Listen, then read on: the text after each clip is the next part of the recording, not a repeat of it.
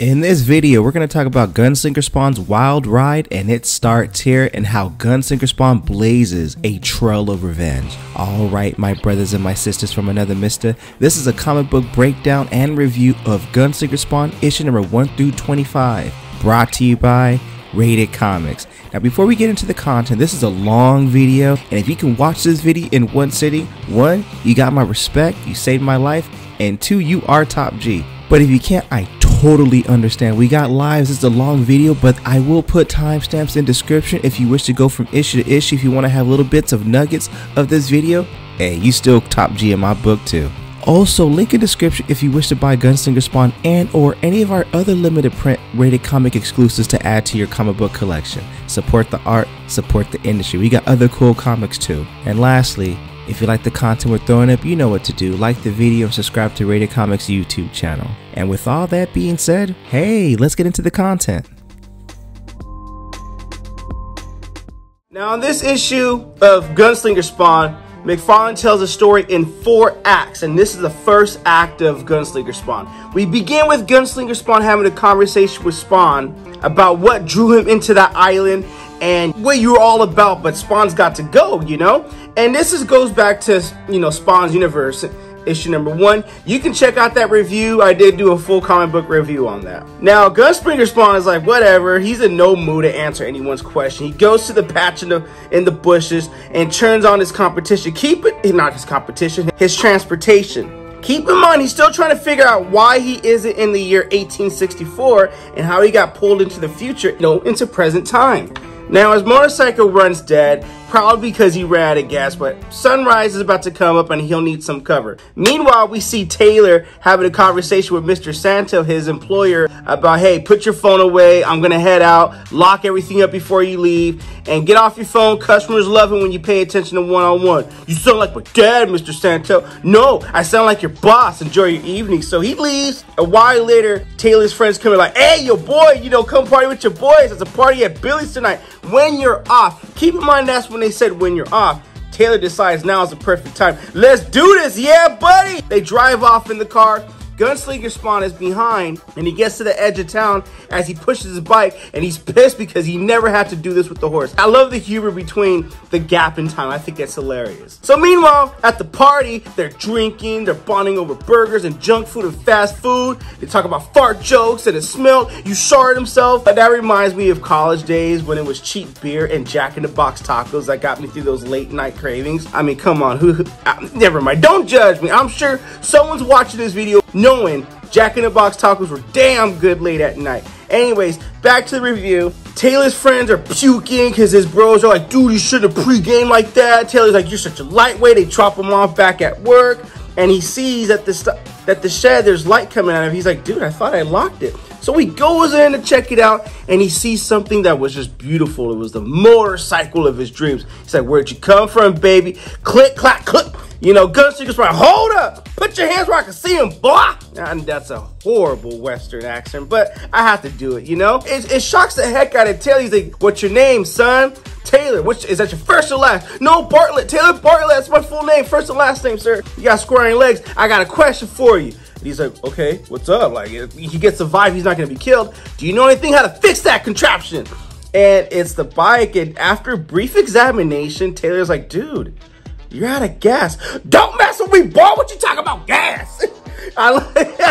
Sorry, that kind of humor reminds me of in Cobra Kai with Johnny Lawrence, how he's so stuck on the 80s for anyone who's watched that show, and he just tells his students, you know what? Download the music, send it to the internet. You guys know what episode I'm talking about in season 1.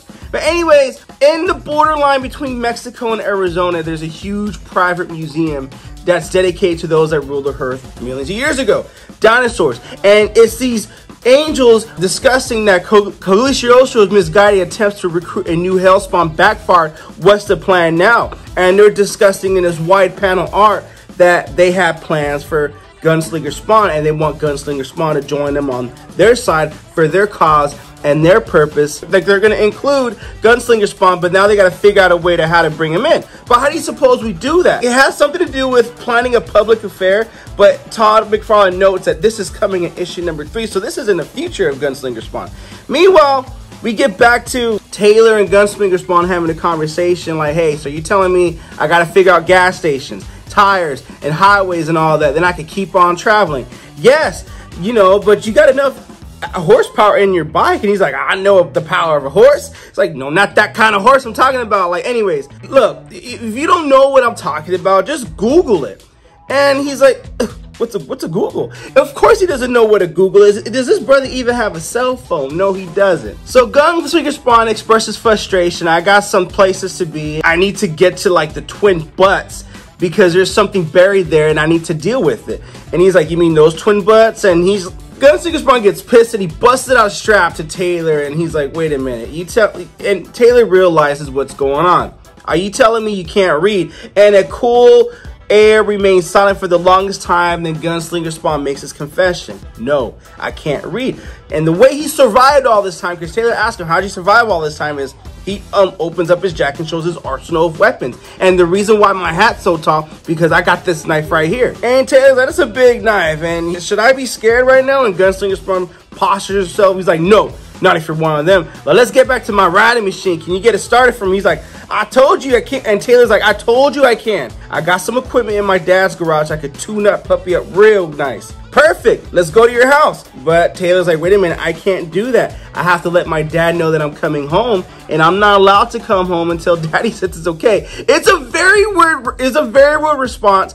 Now, meanwhile, Gunslinger Spawn gets ambushed by Angel, and this fight is awesome. The art detail, the collateral damage, and just like, I mean, even though they say Gunslinger Spawn is the weaker out of the spawns, this guy definitely holds up his own, and he goes in for the kill shot. The Angel blocks it, but then he rarely misses his next shot when he sees the opportunity to go for the open head and instantly kills the Angel. I love how Taylor's like, okay, I just witnessed all this happening, but the only thing that makes sense right now is to escape. And Gunslinger Spawn's like, Taylor, get your ass back here, boy.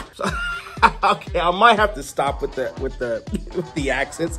And Taylor's like, yes, sir. I was bringing your hat right back. Don't hate on me. Mighty kind of you, boy. Here, hold the gun. And he teaches him a lesson on how to properly kill an Angel. You can't shoot him in the chest because it don't kill him. You gotta go straight for the head. Shoots him in the head, and just for good measure, throws a knife at his head because bullets don't stop him. You know what I mean? And he offers Taylor a chance to give it a try. You want to use him for target practice? No, I'll trash. Okay. Suit yourself. And then we learn that their bodies dissolve into air because according to Gunslinger Spawn, it's to hide the evidence, so make sure humans don't know what's going on. So now Gunslinger Spawn's like, all right, let's get this gas, let's go home.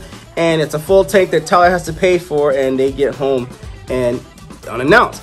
Now, Gunslinger Spawn's like, don't worry, your pa will understand. So as Taylor opens the door and apologizes, he is stunned to see that there's a gathering in his dad's living room with these angels. And I recognize that gold angel from, I don't know if it's, I believe from King Spawn and Spawn's universe. It's just a sight to see. And his dad's like, what are you doing here? I told you can never come home until I get you. Are you deaf? Are you an idiot? And they're like, we know he's your son, but we can't have any humans interfering. We cannot have any humans knowing that we're here. Taylor calls out for his dad, and his dad could just look down in disbelief and shock and defeat, knowing that your son, I can't help you, man. This is your fault. You have one thing to do. And he's like, Dad, please. And then they're like, take him outside and bury him. And that's when Gunslinger Spawn comes in and there's about to be some action. And that's where the first act of this book ends right here. Now, I'm going to leave a little meat on the bone with you guys for this book because this is a lot of book. And there's 3 more acts. There's the lynching, which is a story about an old west where Gunslinger Spawn survived on vengeance and on a bounty hunter life and what happened to her sons. That was good, but it wasn't my favorite. My 2 favorites of this one are weapons. It's a story about, it's one of the inventive ways to show how Gunslinger Spawn, the why behind his bullets and what his bullets do and how he evolved. I'm not going to spoil that because I got to leave that meat on the bone for you guys. And then finally, my personal favorite story, A Small Gift.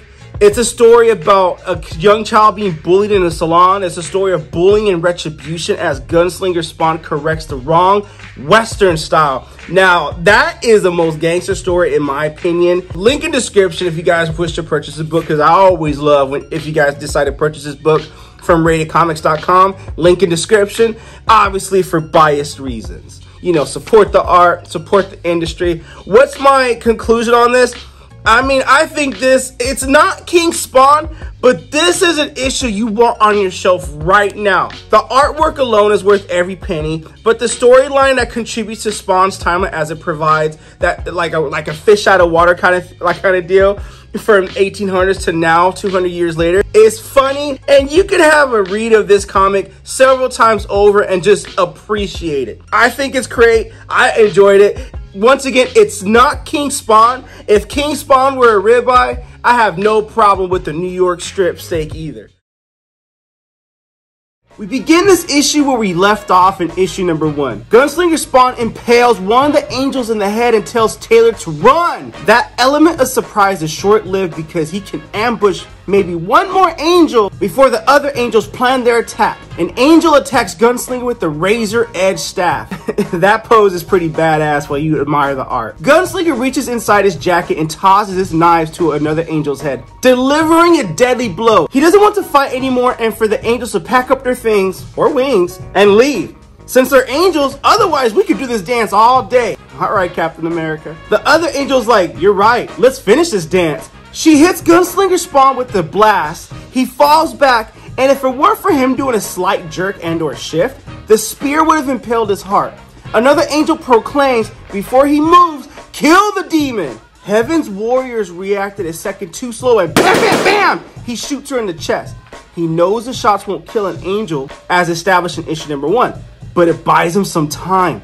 Angel tells Gunslinger to drop the weapon or the boy dies while wielding his sword to his neck. Gunslinger tells him, I don't care about the boy, so go right ahead. In retrospect, he knows that the angel cares about their own, so he plucks the injured angel's wings like pulling a thick weed from the ground. You can tell the emotion that this angel's giving off that he does care about that angel. Gunslinger says to the angel, the marks on your armor show that you bonded with this one. She'll never fly again. But if I pull the other wing, she goes insane. You got 2 seconds to release the boy. What a decision to make. Angel lets go of Taylor and he runs towards Gunslinger Spawn. He tells the other angels, you can take one if you're wounded, but the other stays here. They proceed to do that. Take the wounded angel and leave the other one behind. Those angels will be back in larger numbers to get the revenge, and Gunslinger Spawn knows that. But he has a few questions to ask the other angel because he's not going to be around for when they do return. The interrogation begins. They both know this angel's going to die, and Gunslinger threatens things will get worse if he doesn't tell him what he needs to know. The first question is, why does every faction he comes into contact with are acting like they're on fire?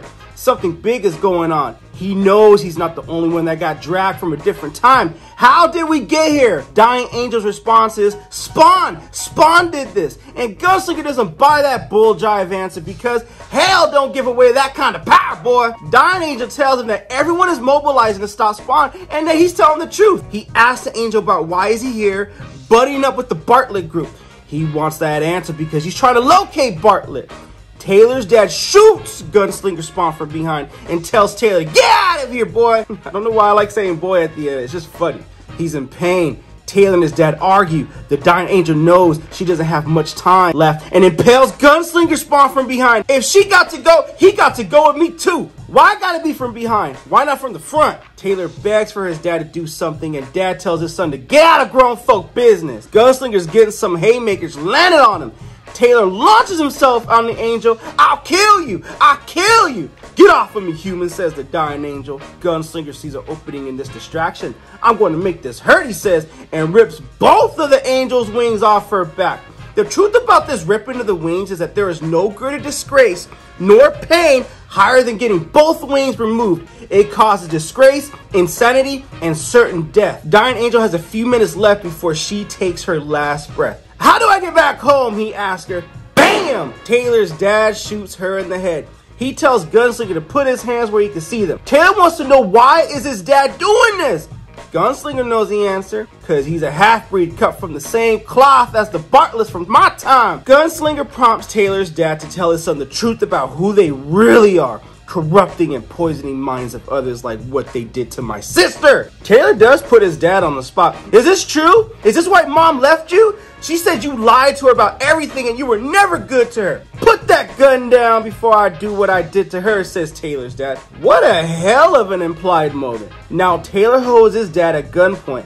Gunslinger wants Taylor to pull the trigger because Taylor's dad doesn't care about no one, and if this were reversed, Taylor's dad would have pulled the trigger by now on his own son. Shoot him now, Taylor. Taylor pauses for a moment but doesn't have what it takes to shoot his own dad after the stare down. On the flip side, his dad pulls out his shotgun and seems to have no hesitation about shooting his own son. Gunslinger reaches for something and shoot, throws a knife in the back of daddy's head. Instant kill, in shock. Taylor holds his dad, let him be.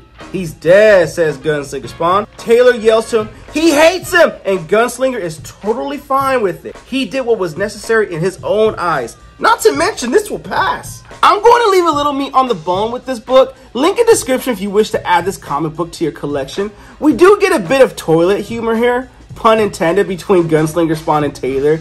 It's kind of funny. Gunslinger Spawn #2 is exactly what you want from a Spawn book. A whole lot of action, which also happens to drive the larger story plot. That escalated violence only enhances the ramifications and the consequences of this fight too. Gunslinger made things personal and messy. You have to imagine things will only get worse when Heaven's forces return. Now, another reason the action has such an impact on the plot is not that much else happens in the issue, and that's totally okay because it does move the story forward.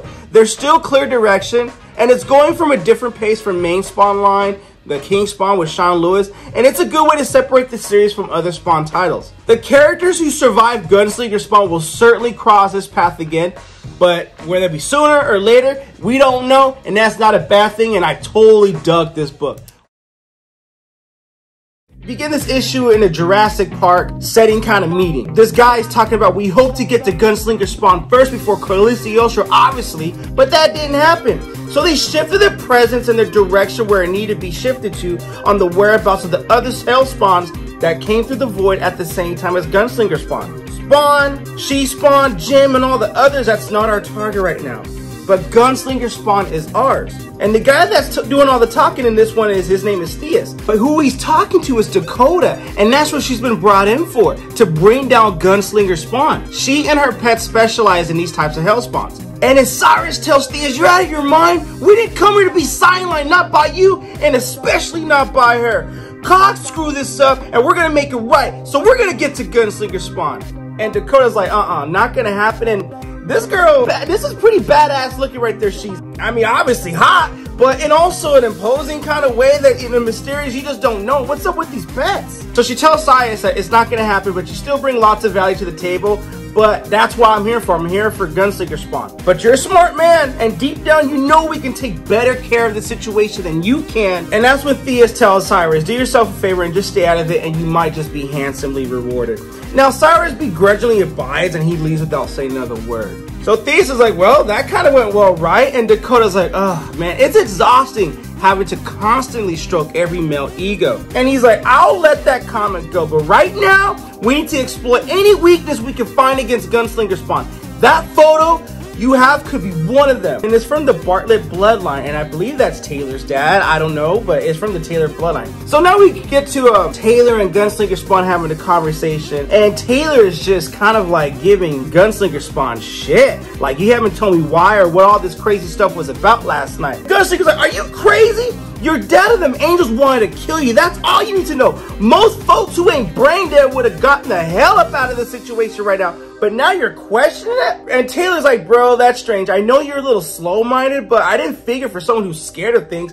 So Gunslinger Spawn chokes him and lifts him up. I ain't scared, you little shit. I'm trying to save your life. You're just too stupid to know the difference. But that's fine by me. If you want to die, then die. But I need to get some things first. Maps, provisions, I don't care if you pack it or I pack it. Taylor's like, geez, well, you know, I guess I'll just go with you, you know? Gunslinger Spawn is disinterested in Taylor's opinions. He's more concerned about finding a way to hunt down every enemy from his past that may still be alive. Either Gunslinger Spawn's going to kill him today in the present, or he's going to find a way to go back home in the year 1864 and kill him then. So at the gas station where Taylor works, they grab supplies. Even though Gunslinger Spawn can't read, he knows he needs maps, and I guess he's grabbing some nuts. So Gunslinger Spawn studies the map, looking for a few places from his past that still look familiar, and a minute later, that silence is shattered. Bing, ding.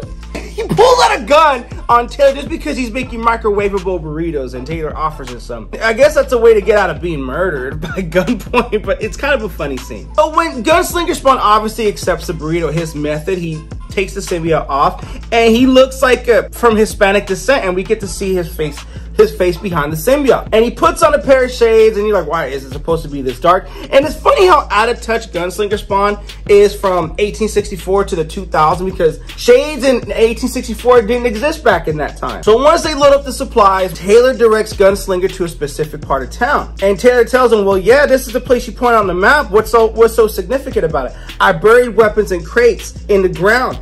And why did I do that? I did that because I got about 24 guns, and if I know the enemy is coming, I always have to be prepared. Gunslinger Spawn undigs his stuff, gets his guns out, but Taylor gets in this moment like, so you came here to kill my dad. It wasn't that you were just using me, right? And he feels like a piece of crap.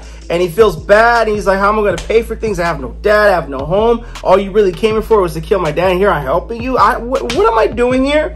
I don't even have any money. So Gunslinger Spawn gives him some gold coins. I don't know how much these are worth today, but this might help. And he's like, oh yeah, this helps. After impressing to Taylor the seriousness of the situation, the two men finalize a game plan, and they form a rapport. That Gunslinger tells Taylor, you can call me Javi, that's my real name. So as Gunslinger sends Taylor off with some gold coins, go hide, stay safe. Don't go any place that's familiar, because that's where they'll be looking for you, okay? Stay hidden in unfamiliar places that you don't know about. Just get the hell out the way.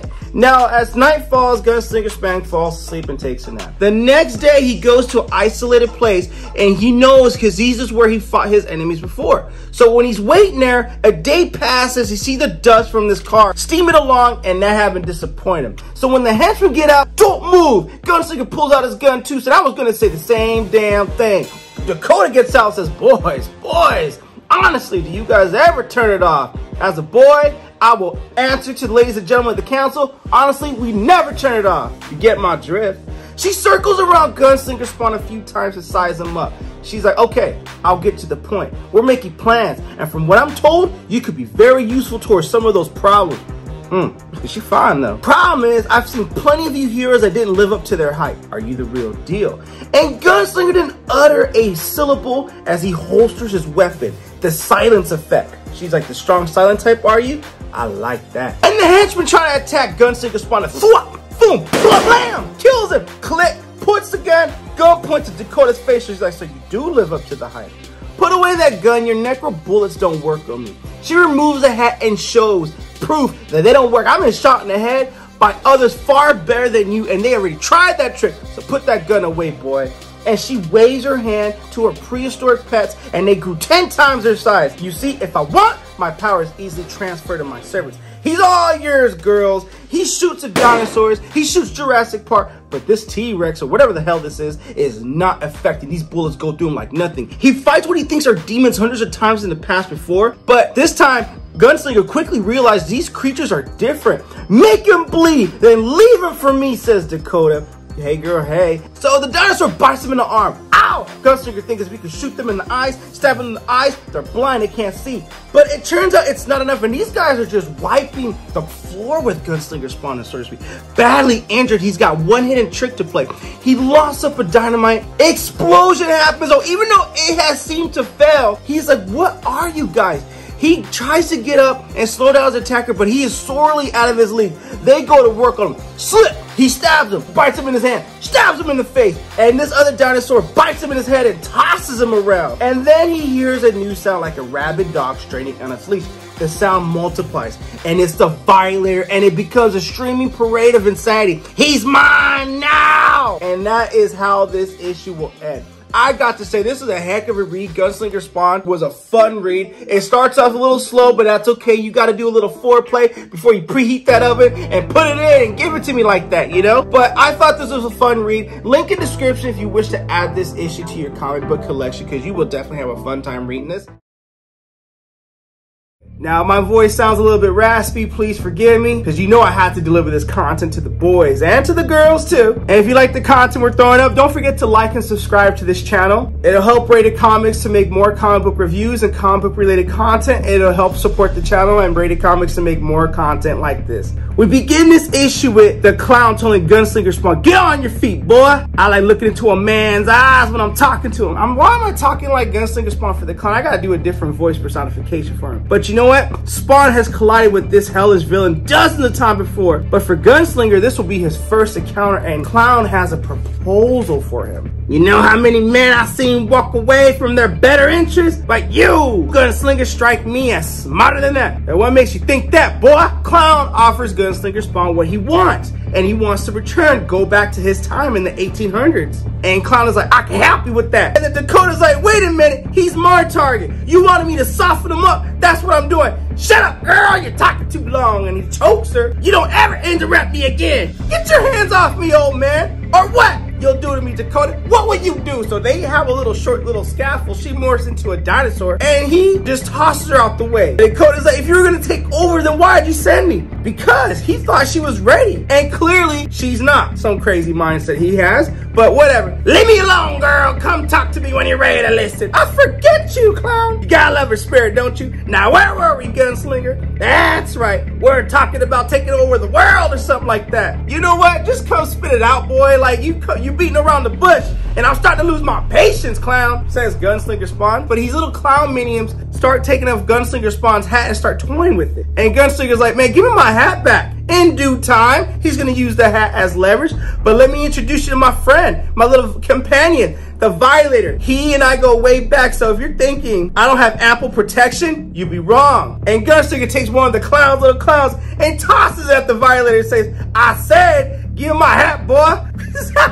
That's funny. Now, Gunslinger knows if he's going to make his move, now is the time. With Dakota out the picture, he has a zest of odds. The baby clowns he thinks are just pawns and they don't pose a serious threat. And the clown, he's faced overconfident villains like this type before, and he's bettered them. It's the Violator that he's concerned with. If he can spill some of the blood, he might deter the rest of them and slow him down so he can make a break. So he gets behind the Violator's back and stabs him. But that was his plan, but Violator's like, get off of me, slashes him to the ground, punches him in his midsection. You can tell there's blood spewing out of his mouth. But in reality, Gunslinger never stood a chance. His beating lasts for several more minutes. Clown's like, enough! I think he's got the point now. Now, on your feet, cowboy. I'm gonna ask you again. Man, I'll get up when I'm ready, fat man. Let's be clear about something, Gunslinger. I'm the alpha around here, so you better stop barking. You're beginning to upset my other dogs. And he's talking about his other minion clowns. I hate to have them unleash them on you. And Gunslinger's like, man, you're a coward hiding behind the clowns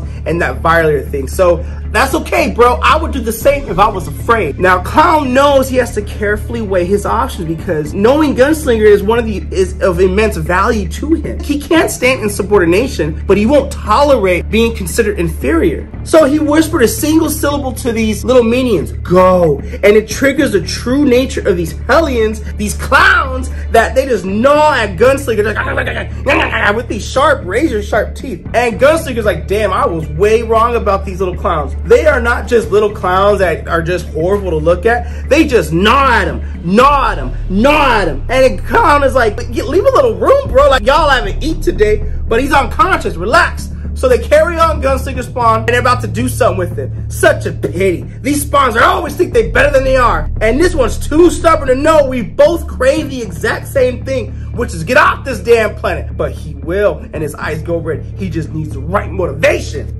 and a little fresh air in his face. So they hang Gunslinger Spawn, chain him up, tie him up on his wrist, and they wait for him to go conscious again. As he awakes, Clown is like, look, man, I want to commend you on your house check. I'm trying to get your weapons, but you were clever enough to fuse them with the symbiote. So you're the only one that can remove the weapons for your hat, just like your bullet belts. But those won't budge either. So I'll give you credit where credit's due, Gunslinger. So you might as well look good while you're hanging there. So he puts his hat back on Gunslinger's head. Don't look surprised, Gunslinger. You're not the only one necro powers. And Clown continues to talk. And you know how I got those powers? You know what gave me these powers? Spawn. He thought he figured a way to get rid of me, but guess what? The opposite happened. As long as being shot into the time rip, The explosion created everyone else in that direction. So I took a little bit of power off of everyone in that time rip. And that's a reference to Spawn issue 301. So Clown ends it with, do you know how much power that is when it's combined? Enough to split myself into 2 personas. So call me Clown and Violator. I am one and the same. Your chance of survival is to not even be here, not in this time frame. So you need to listen to me, Hellspawn. You are the weakest Hellspawn ever, and you've acquired your power illegally. So you need me, and so we have to work together, Gunslinger. I can't get what I want without you, and you can't get what you want without me, because the rip in time is only going one direction, bringing people here. No one is able to go the other way because the dead zones are locked. Spawn did that, and the only one with the key is Spawn and your mortal enemy Colecioso Cogs. So ask yourself, Gunslinger, do you think for 1 second that if Cog gets his hands on Spawn first, he'll offer you the same deal I am? No, he'll cut you out. I am your friend here. So that's the proposal he gives to Gunslinger. You'll never get back home or see anyone you ever cared about. Spawn can't do it, and Cog or anyone else doesn't give a shit about you or your wants, Gunslinger. I don't care about it either, says Clown, but I'm sure you have a reason to go back home, and I give you the best chance of going back home. Like it or not, we're stuck with each other, so we have to work with one another. He takes out a gun, looks at Gunslinger, he's like, so hell, Spawn, what's it going to be? Surely someone wishes you were back. And Gunslinger's like, I can't. Of course you can. Otherwise, you just die slowly on the branch. Clown gives Gunslinger what the plan is, what they're supposed to do. And he's still tied up, and these little clown minions are like, we're ready to buy that, Chief. You try to do something stupid. So Clown is like, look, though you prefer you didn't, I like another sharpshooter at my side. Besides, your job is easy. Get close to Spawn, and when the time comes,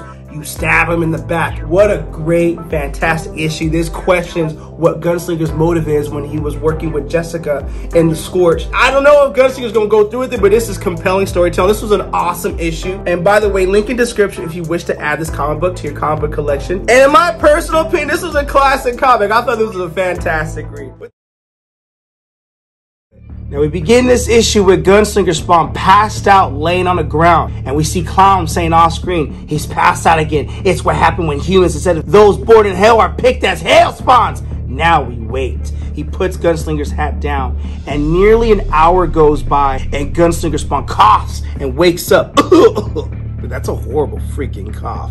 Now we see Clown in this panel happy that Gunslinger Spawn woke up and not died. He needs him for another plan. He needs him for his plan. In issue number 4, he needs him to betray Spawn. But for what further reasons, we don't know, but I'm sure hoping we find out in this issue. And man, the panel, the art in this issue is gangster. When he wakes up, he says, give him space. He's going to flop like a hooked fish. His body resets. Especially this one, he's weaker than I thought. So now we see the Violator behind too. And remember, Clown and the Violator split up, so they're now acting as one. But it's devious how he says we need this one alive for a while longer. Gunslinger's recovery takes longer than anticipated. After Clown welcomes him back, he tells him, I hope you're not going to faint. And Gunslinger's like, man, I am just getting warmed up. Such bravado, you're such a riot. But this has dragged on for far too long. I'm still waiting for an answer to my offer, boy. He doesn't say boy. It's just funny when you end boy at the end of a sentence. And Gunslinger's like, what? You want an answer? All right, listen up then. We're never going to be partners. Clown is like, okay, I don't agree. But Gunslinger knows he can't win this battle, but he steels himself anyway for one last assault because he'll be damned if he goes down without fighting. A fight a Clown is more than prepared to take on. And so these two mofos go at it once again after waking up. Gunslinger holds his own against this 2,000-pound enemy, but a harsh reality sets in. When after mustering everything for one last blow, his opponent shrugs it off like a mere slap. Really? He likes to taste the blood. Woo, you think I'm still the same old Clown, boy? I know I shouldn't be saying boy at the end, but it just seems so fitting. And he's like, I'm not. And he does like this super power pound to the ground that creates a seismic earthquake, and the ground figures in like a quarter mile before stopping, attesting the Clown's newfound power. The Violator comes to check on his master, ready to join the fray at his bidding. The Clown holds him at bay. So Clown is just taking on him. Okay, he approaches a large oak tree which he hung Gunslinger Spawn from. Could the Clown have done this before? No, not the old Clown, but the new Clown could pick up a tree and toss it like it's a paper. Gunslinger's like, let's finish this. Slowly, the Clown creeps forward like a tiger locked in on his prey.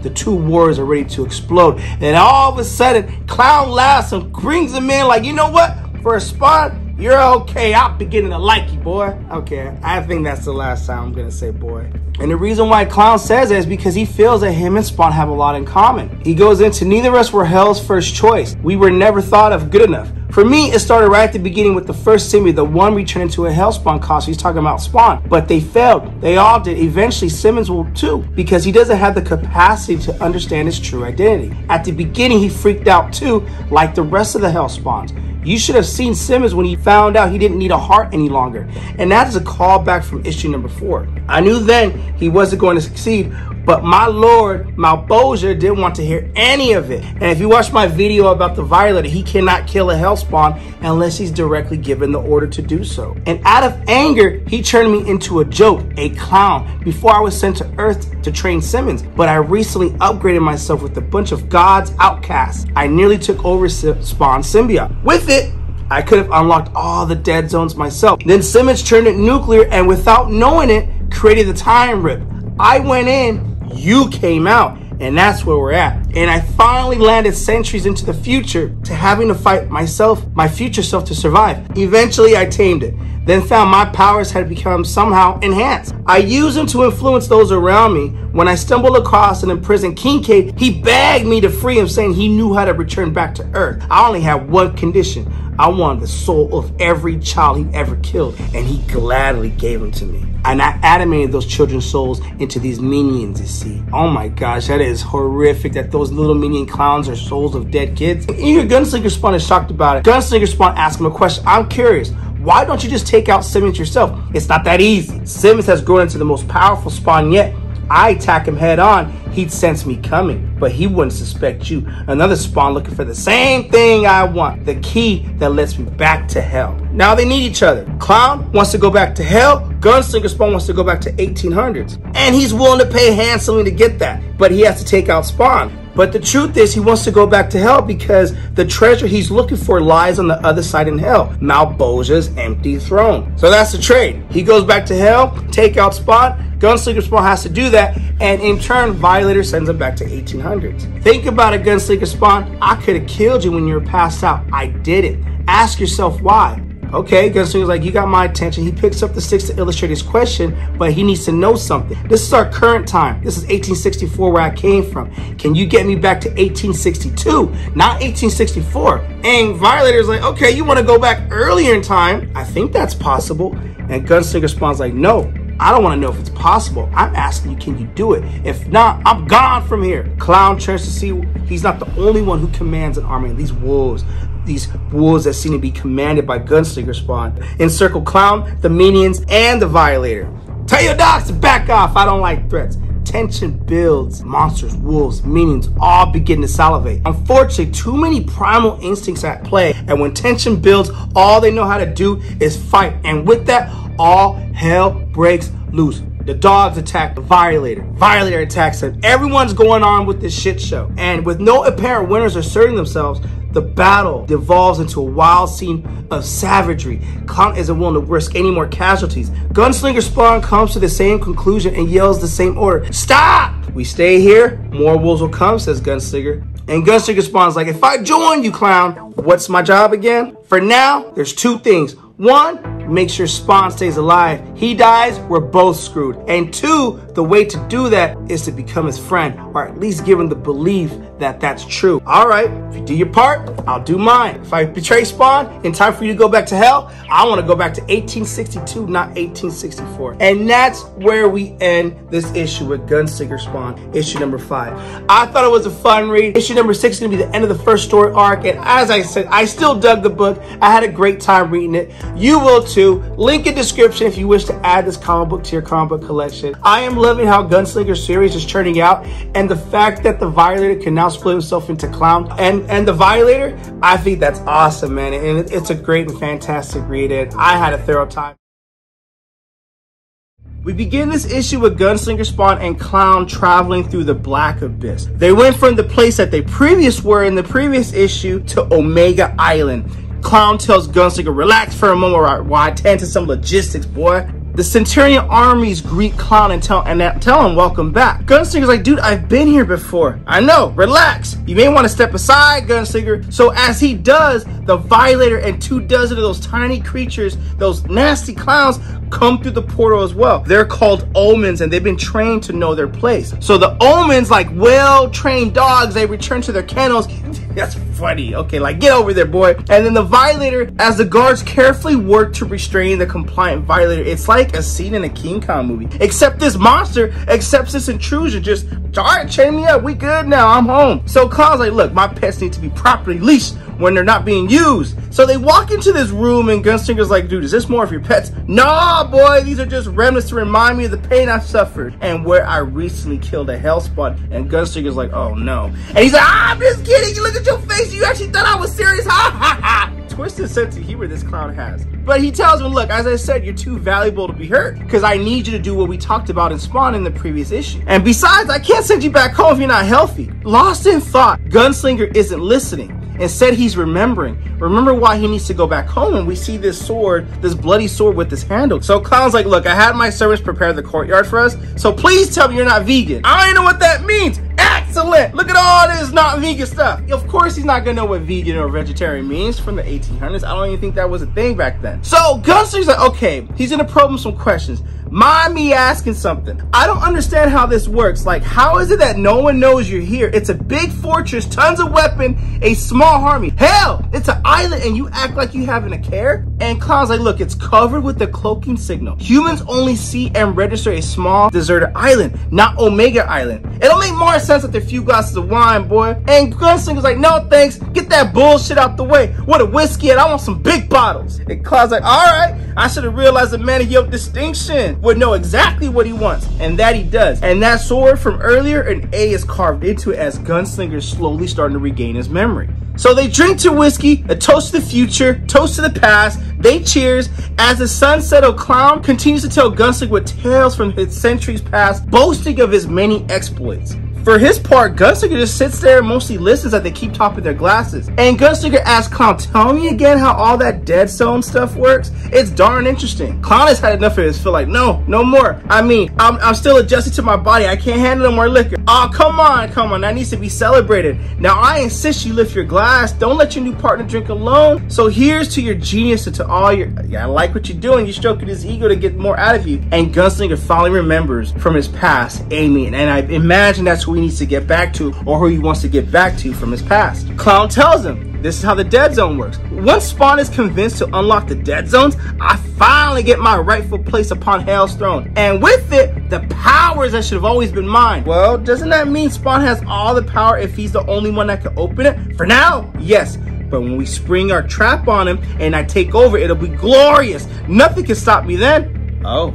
Unless I kill you first. And the Clown turns sober real fast and real good. I'm just kidding, boy. You reckon you took me serious for a moment? Ha! If I had a heart, I would have died of a heart attack. I knew I was gonna like you, boy. So one of the servants comes in with dessert, and I love this line right here. Hey, you know what? Before you cut that cake, we don't consummate in front of peasants. You're right. Get out of here. Leave us be. So to us, the party continues, and more whiskey is poured. Long into the night, Clown is just like, dude, my friend, have I convinced you? He's slurring his words. Well, I want you to know, says Gunslinger, I must admit it's tempting, but now that you told me how I can get home, I don't give a shit what you want. He stabs his hand, puts his head on the table, like, F you, son. My house. Tell your mama to save me a plate. Actually, no, you can't save me a plate. You already ate all the food. Don't give me that look. I learned long ago not to trust nobody, especially your kind. You think I'm a fool, Clown? The moment I help you open the gates to hell, I mean, I'm dead. I'm a dead man. I know you'll never share your powers, and I'm not going to get used like one of your damn pets.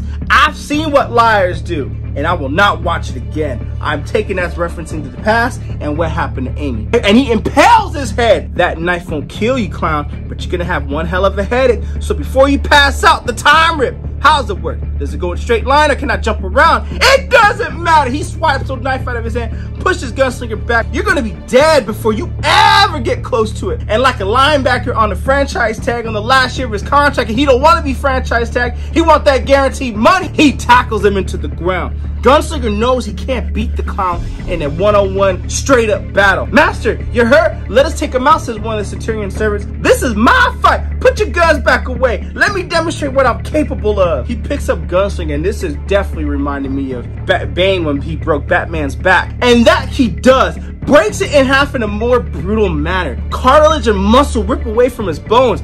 They were right. He is the weakest Hellspawn as he holds Gunslinger weakly and dangling in front of him. Guess that depends who you ask what you consider weak to mean. And Clown is surprised. He looks back at the body and it's one of his servants. And Gunslinger's like, is it the body or the mind? Seems like yours is failing. How you reckon on killing me when you can't tell the difference between your guards and me? A little magic and some booze, that's all it took to put you out your game? Does hell know how pathetic you become? Gunslinger reaches for his guns. The guards shoot at him, but he takes out the guards first, real quick. And Gunslinger continues to go to Clown. I'm sure you could kill me if you wanted to, boy, but not in your condition, not as some low-life drunk. You're right, says Clown. Guess the children have to take care of it then. He grins and he calls on these little omens, and they burst into the room, gnawing at Gunslinger Spawn. That's how I think they bite him, just like rapid, sharp, razor teeth bites that are just annoying. Feast, my pets. Feed on them, my children, or should I say my animals. And Gunslinger's like, yeah, that's right. That's your mistake, because they back off of Spawn. You think these souls still have some innocence? They don't. You're right. They are animals. Like the wolves in issue number 5, I can control these animals. Now, can the time rip jump years? It can't do anything if you're in charge of it, and you'll never be in charge of it, Gunslinger, says Clown. Oh, that's all right. Then I'll make sure you're not in charge of it either. But thank you for telling me who is. So, the omens are now under Gunslinger's command, and they all come attacking Clown like a prime rib at a Las Vegas buffet. You know? So, and Gunslinger's like, look, I'll make sure Simmons knows you've returned when I see him. And the next time you think about coming in my direction, boy, remind yourself of something. Wild animals and whatever monsters you throw my way, they obey me, not you. And we see Clown just getting ripped to shreds with these little omens. Gunslinger understands he's not the strongest Hellspawn, but with proper timing and a bit of guile, the power he does possess just might be enough. So before leaving the chambers, he goes into the chamber where they're holding Violator. He quickly takes out every guard in the room, and he tells the Violator, look, I don't care about you because you got the same stink on you as that damn clown. And since this was our first meeting and all, I'll leave you with the little gift. Hope you show it to many of my enemies as you can. And he carves Amy on his leg as he exits the scene. And that's how we end this issue of Gunslinger Spawn, issue number 6. I am definitely loving this series. I love how the first story arc of Gunslinger Spawn ended. This is the end of the first story arc. Issue number 7 is the start of a new story arc. And I will be doing a video compilation of 1 through 6 to cover the first full story arc for anyone that's just new to this channel or jumping into it. Or you can just check out the playlist in this video. But I thought this is gangster. I absolutely love it. And also link in description if you wish to add this comic book to your comic book collection.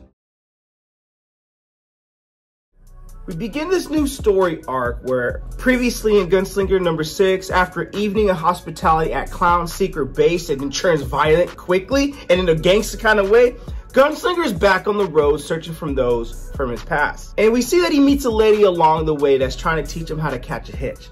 And, you know, they have the history together, they're flirting with one another, and you can tell they probably skinny dipped or two before. Maybe not, but she ends it with, you know, I gotta go. I think you're good looking. I'm headed to the river to clean up, but you're more than welcome to come join me on skinny dipping if you like to. He's gotta pass on her offer because there's a destination he needs to get to. He catches a hitch with the truck driver, but the drive is hours later and he drops him off in the middle of nowhere. And the driver is like, I feel kind of bad leaving you right here, but this is where you wanna go. He's like, yeah, thanks for the hospitality, my friend, but I got my reasons. And those reasons include returning to a place where he recently tangled with a female called Dakota and where the clown transformed himself. So we're going back to the roots over here. He'd come to this area because it was a place he used to know well. When he was a boy, these woods also served him well when he needed a refuge from his abusive father's fist. It's also where he left a few of his belongings like his rifles, his ride, and those wolves too. You can call them his friends. So he greets the wolves, good to see you, but I can't stay, got a few things to take care of. And then a voice from the distance like, well, who's gonna take care of your wolves then? The stranger's voice sounds like a man that smokes 3 packs of cigarettes a day, but more unnerving is that he somehow didn't make a noise getting this close to Gunslinger. Can I help you with something, says Gunslinger Spawn? And he just grins as if nothing. A sinister kind of grin like, you don't know what you can help me with, boy. But Gunslinger's like, all right, I'm on my way then. And this brother's like, nah, man, your pets don't want you to go. That's what you're trying to tell me? Gunslinger don't say nothing. He just mounts his bike and gets ready to leave. And he's like, I said your pets want you to stay. And he throws a boulder at his bike, and this brother transforms into a man wolf. 1,200 pounds of monstrosity with fearlessness that drives the wolves now obedient to him. For tonight we feast, says the man wolf. They're bloodlust, trained on Gunslinger, and he already threw a massive boulder at his bike, but Gunslinger defends himself. This creature isn't what's foremost in his mind, and this brother just lunges at him and bites him in the arm. Instead, there's an anger that started to dwell inside of Gunslinger, one driven by the same damn question he's been asking himself since he arrived in the century. How? He keeps repeating that same question. How is it that these enemies are able to track him down? The Dark Angels, Dakota, Clown. It's almost like they got a GPS up his ass and they know exactly where his ass is gonna be. So they fight and they go at it. And Kagier's like, okay, you wanna play? Let's play. Let's do this. And he channels his inner strength to defeat the beast, to fight the beast. And his rage is what unleashes against his 8-foot man wolf. And with every slash of his Bowie knife, he keeps asking himself, how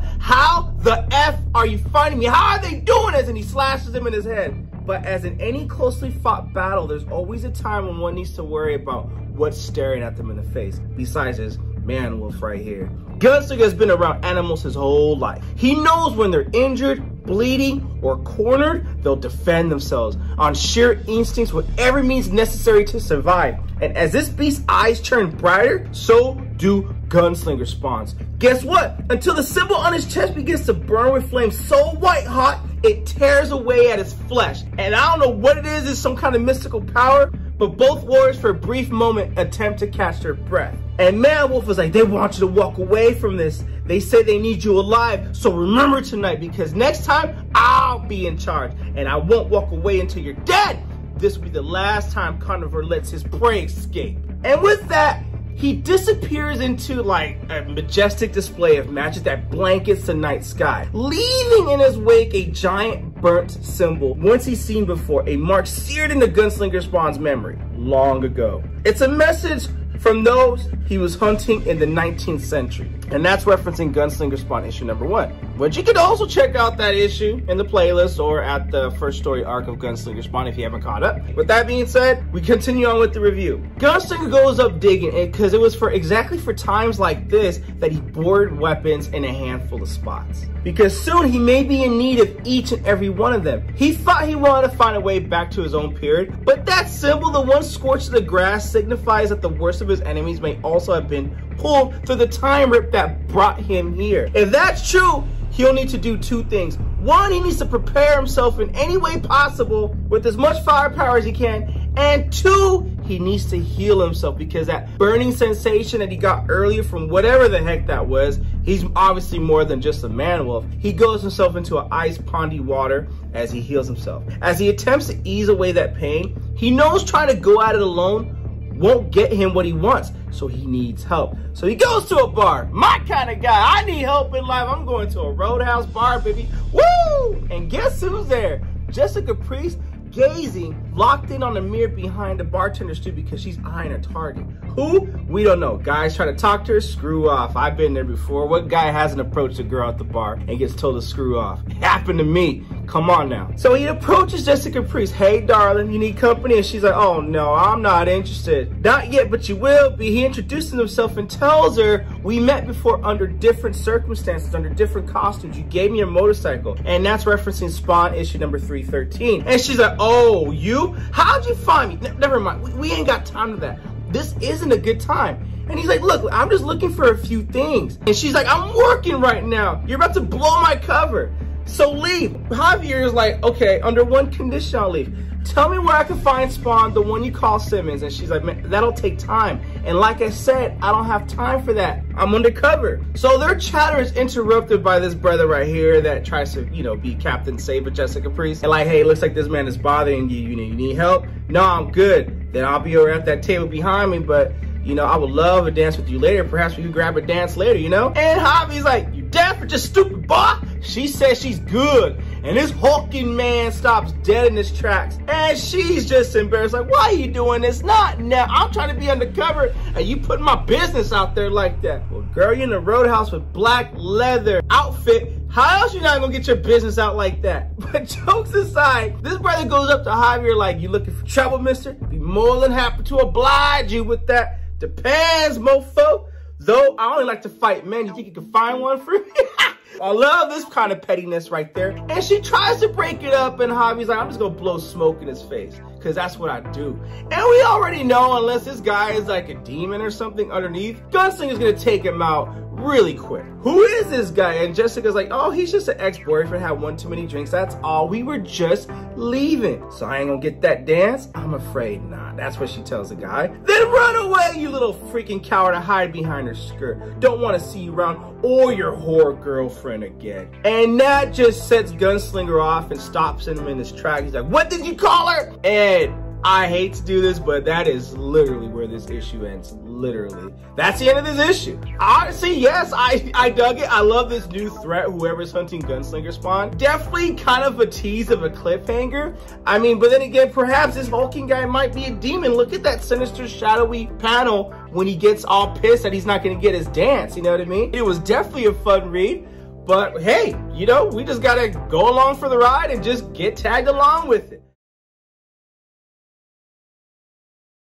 Hi, my name is Nathan, and today we're going to do a comic book review of Gunslinger Spawn, issue number 8, brought to you by Rated Comics. Let's get to it. Before we begin the issue, we're going to do a little summary of the previous issue. After the battle with the mysterious werewolf known as Carnivore, Gunslinger realizes that not only are some of his enemies from the past are still alive, but they know he is here in the present. So here, in a location far away, him and Jessica Priest are laying on the ground, reminiscing what happened in the previous issue. Why did you do that, says Jessica. Well, you heard what he called you. I didn't like the way he was calling you. And Jessica's like, I know, but at the same time, I was trying to defuse the situation. But instead, you crapped all over my hard work. I was undercover. You know how long I spent on that target? Well, months, I guess. I don't know. I don't get it. Jessica Priest is like, I don't think you do. That's the problem. And he's like, man, this place is all new to me. Why can't we just keep things simple, you know? I just want to keep it simple. And plus, I was protecting your honor. She spawns like, I can take care of myself, and I don't need you taking care of my honor. Maybe there, little lady. You're just being sensitive, says Gunslinger, you know? And don't you dare patronize me, says Jessica Priest.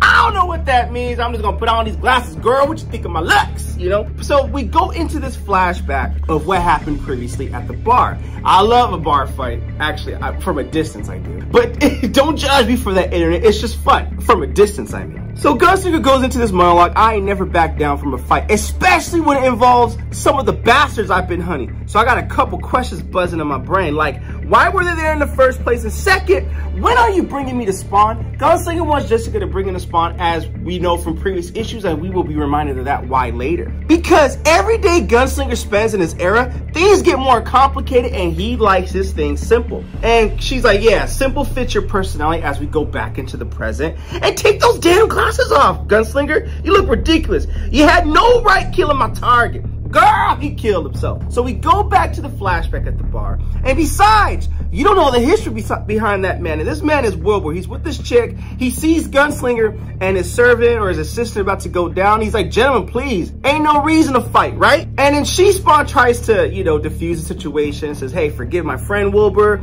He can be a bit high-strung. My sincere apologies. I apologize if he's insulted you and your fine-ass lady.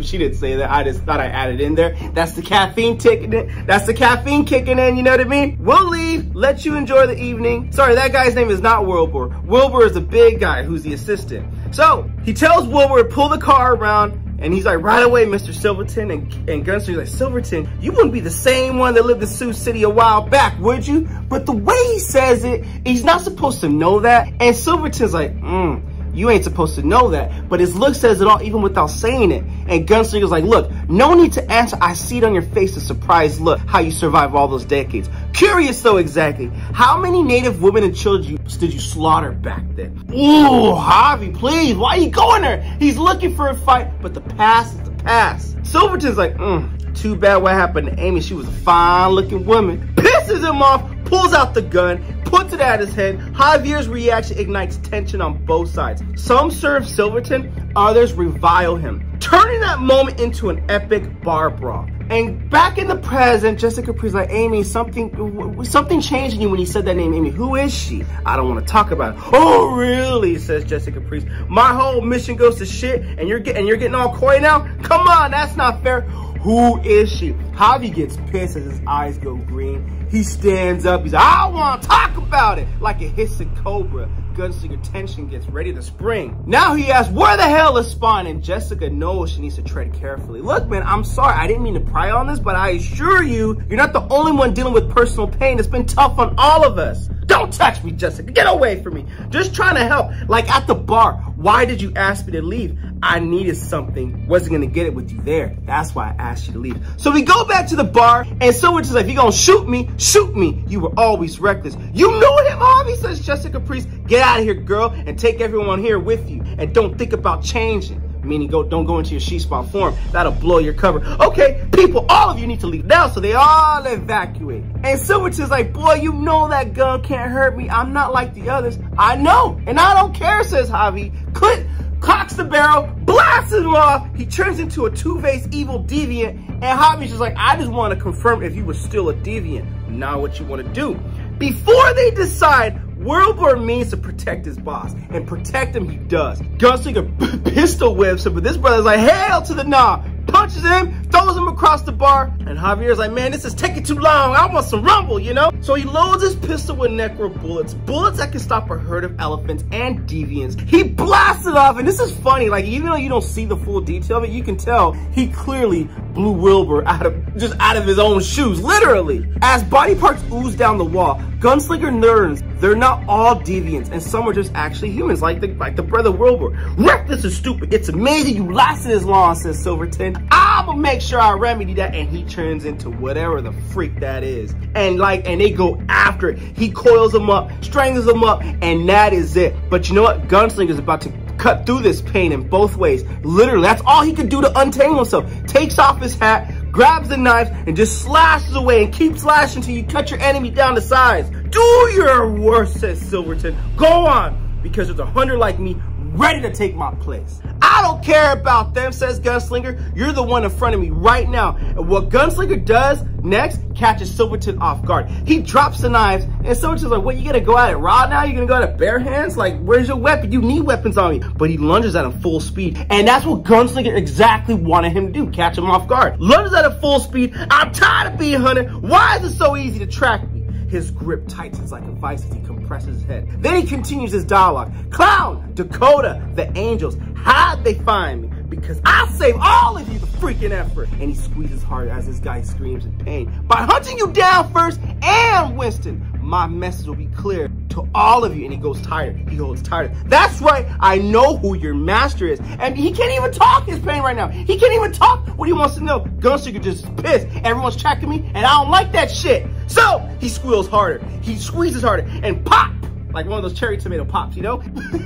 Just pops his head, explosion, screams mixed with the noise of destruction filter out a little longer than silence. Gunslinger exits the bar, and he tells Jessica it's time to go. And Jessica's like, you're right, I hear the sirens too, but I got to tell you, I don't understand what you did or why. As they go back into the present, and Gunslinger Spawn tells her, because something happened to me, and I'm going to kill everyone who had taken a part of that. Then I'm going to find a way back home and stop what actually happened. And that's why he needs Spawn, because Spawn can help with that. And Jessica's like, okay, I'll take you to him, but you need to do me a favor. Yeah? What is that? And she tells him, I'm putting a team together, one that'll fight this damn war we're in, and one that'll keep Simmons alive because we all need him for something. Join me until you figure out your way home, and I'll make sure you get to spend plenty of time with Spawn. And that's where we end this issue of Gunslinger Spawn, issue number 8. Gangster issue, the back and forth flashbacks, I love it. In Batman Killing Time, the back and forth flashbacks was way too overused in my opinion, but I was hoping there's a bigger payoff with that. In this case, the story flowed and I'm all for it. I'm sick with it. I just dug the freaking book. As always, I'm always looking forward to the next issue of Gunslinger Spawn, and that request right there that Jessica Priest did to Gunslinger Spawn is a tie to the Scorch. Hey, we did all the reviews on the Scorch and we're going to continue to do all the reviews for the Scorch. Awesome issue, awesome read. I thoroughly enjoyed it. Link.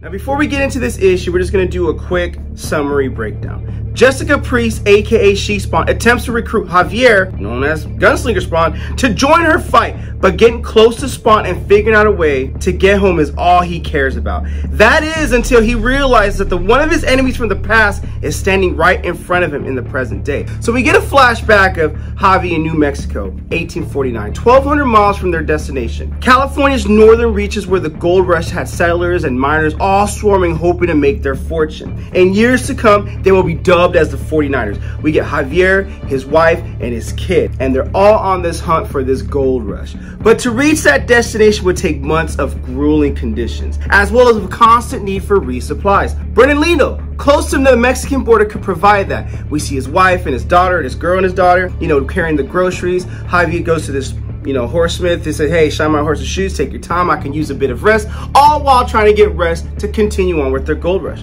But his peace is short-lived. A man bursts into the room. Where can he hide? He's asking for his hide, but his blood is soaked in his shirt. Get away from me, boy, says the man. I need an empty stall and a six shirt. You got one? No, but the door slams open like a storm, nearly blowing it from the hinges. And it's this mysterious figure with the hat looking sinister and ready for some action. You know what bothers me the most about you, Billy Joe? It's your attitude. I told you not to run, didn't I? And he hunts him down. But you wouldn't listen to me now, would you? Now I got no choice but to slit your throat. And he does that. And Gunslinger Spawn, or Javier, before he was even Gunslinger Spawn, he's like, he just witnesses action right in front of his very eyes. Brother turns around like, what are you doing here, mister? What are you gonna do about it? You gonna tell the sheriff what you saw? That wouldn't be wise. But that man was unarmed. So are you, says the figure. And Javi knows this is not good. Amy, get back! It's not safe out here. One throw from it, and that's all it took to puncture the heart of Javi. That man throws a knife in the back, punctures his heart, goes down for the count. Wake up, Javi! Wake up, as his lady cries, and then BAM! Shoots her point blank. He wakes up in some dive hotel. It was all a dream. She-Spawn's like, yo, man, you said her name again. Jessica Priest, you said her name again. You said Amy. And Javi's like, dude, pack your things. We need to go. It's 2 in the morning. Where the freak are we gonna go? I said pack up. As they pack up and leave, Jessica Priest like, yo, man, let me ask you something, Javi. You're so hyped up wanting to find Simmons. Why didn't you ask him what you wanted to ask him the last time you guys were together? This is a reference of Spawn's Universe, issue number 1, or the one shot, which you can feel free to check out that review. I'll put the link in the description, or the YouTube link in the description. And Javi's like, I didn't know he was valuable then, but now I do. So the rest of the ride is silent. Though Jessica questions whether the new team she hopes to form will ever materialize, and that's a call to the Scorch, which I do review all the Scorch issues. But it's really cool how all this is coming together. But for now, she'll play along as they go to have Javi's weapon stash. Jessica tells her, we'll need to travel through the shadows. Do you know how to do that? And Javi's like, I have limitations, but I've used the dark before. Close your eyes and I'll show you. So she closes her eyes for 2 seconds, and within those 2 seconds, Javier stands behind her now. Javi somehow moved from down the hole to another position while transforming into his full gunslinger persona. Never blink first when you're in a fight with me, honey buns. Well, he didn't say that. I just thought it was like appropriate to say, or something he would say. Plenty of enemies found out the hard way, so how do you change yourself? And she's like, okay, I'll show you. It's like, oh, God.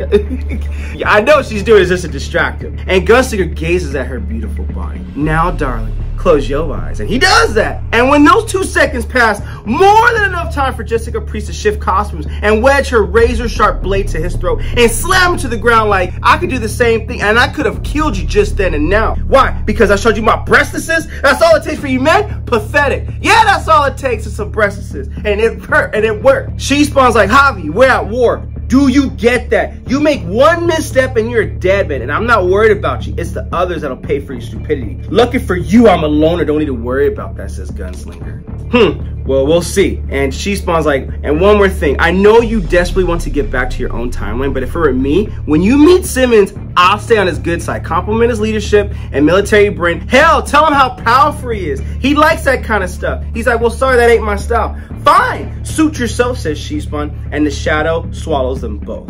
Meanwhile, in New York, at the end of the day, Mr. Almonte says goodbye to his secretary. After several long meetings, this executive looks forward to simply relaxing and watching a little television. But as the elevator jerks to a sudden stop, he knows his evening might not go as planned. He tries making a call to the security, but his cell phone won't work, and everything goes black. No one's coming to your rescue, Phil, says Spawn, as he takes him to the site, undisclosed location, and starts getting some torturous interrogation going on here. Phil, stop your theatrics. I'm not in the mood. What I'm more interested in is knowing why, when I asked about who's running your operation, where those files are, all your associates keep throwing each other under the bus. And no one knows what the hell's going on. But when I visited this guy, he somehow knew nothing, even though I was told he knew everything, says Spawn. And says, you, Mr. Almonte, you are the one that should be the most threatening. So I have one question. Who is freaking lying? Everyone's freaking lying, but everyone knows, like a shark swimming in blood-tainted water, these men that Spawn has gathered know their next breath may be their last if they're untruthful. She Spawn and Gunslinger like, hey, we hate to crash your party, and Spawn's like, you shouldn't be here. Not my choice, says she Spawn, but the cowboy wanted to come with me to meet you. I knew you couldn't be trusted, said Gunslinger. Trusted, says she Spawn. He's here because you screwed up, not to mention you opened that time hole. This guy, you brought him here. He wants to know how you can send him back to his time because you opened up that time hole, Spawn. Spawn's like, man, I'm busy. Can't you notice? The lady asked you a question, Simmons, says Gunslinger. Now answer her. And if you're busy, too busy, I could take care of that. These hombres, they special? And Spawn's like, and you blowing smoke in my face too? They have a boss that I'm trying to find.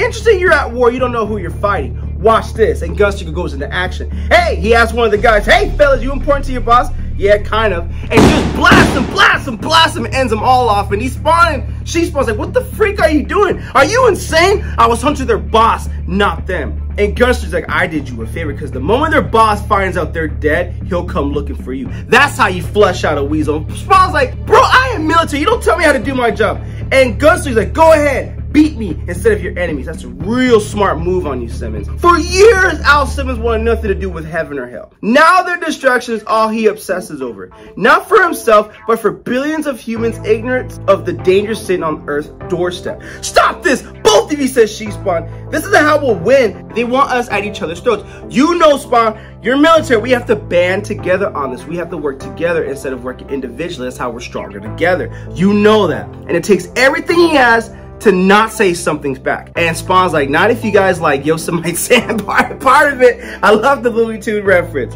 But that'll accomplish nothing. And whether he likes it or not, Javier needs Spawn on his side. At least until he gets what he wants from him. Leaving him with the only one sickening option. And he has to kiss ass. Then teach us. I need to learn. I can't write, I can't read, but I can fight. I can fight real good. And here you could be a great leader because of your power, your military skills.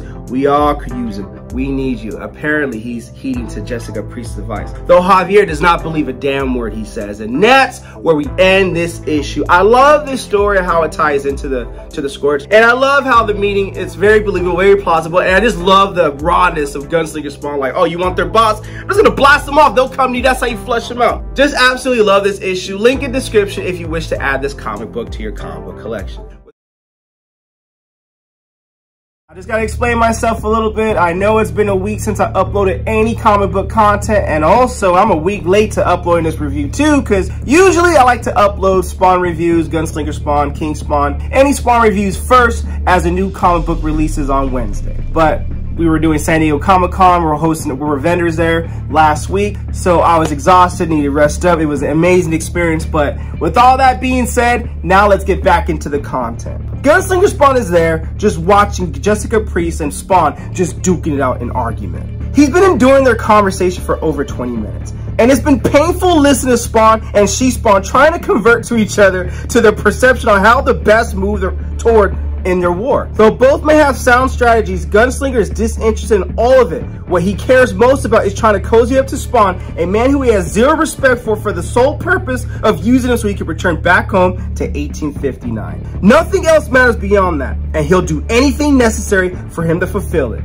Now they keep going back and forth with all this argument, and he's had enough, and Gunslinger needs to take a walk. And Spawn's like, yo, hey, and Spawn's like, yeah, where you going? And Gunslinger is, you know, you gotta enjoy the comedic timing with Gunslinger, because he does add some humor to it. He tells y'all sound like Cal's birthday, I need to give my ears a rest. Hold up, hang on, says Spawn, you got the wrong impression. None of this is your fault. You're here because of me, I get that. But if you're ever going to have a chance on getting back home, you need to be alive when that happens, you know? So Spawn's like, so until I figure out a way to do that, you need to be safe. And Gunslinger's like, yo, man, I can handle myself. Don't worry about me, bro. And Spawn's like, I'm sure you can, but let's help each other out. So Gunslinger proposes, well, how do you reckon we do that? And Spawn proposes by teaching each other what we know. We can meet up later, go over everything later, but you ever take out one of my informants again, I'll make sure you never get back home. And that's referencing the last issue. And as Spawn leaves, Gunslinger's like, yo, man, that man is moodier than the trapped possum, you know? And Spawn looking good and dangerous tells Gunslinger, well, I told him you're a loner, so he's probably figure out the best way to get rid of you. So he's probably thinking I should pretend to like you to get rid of you.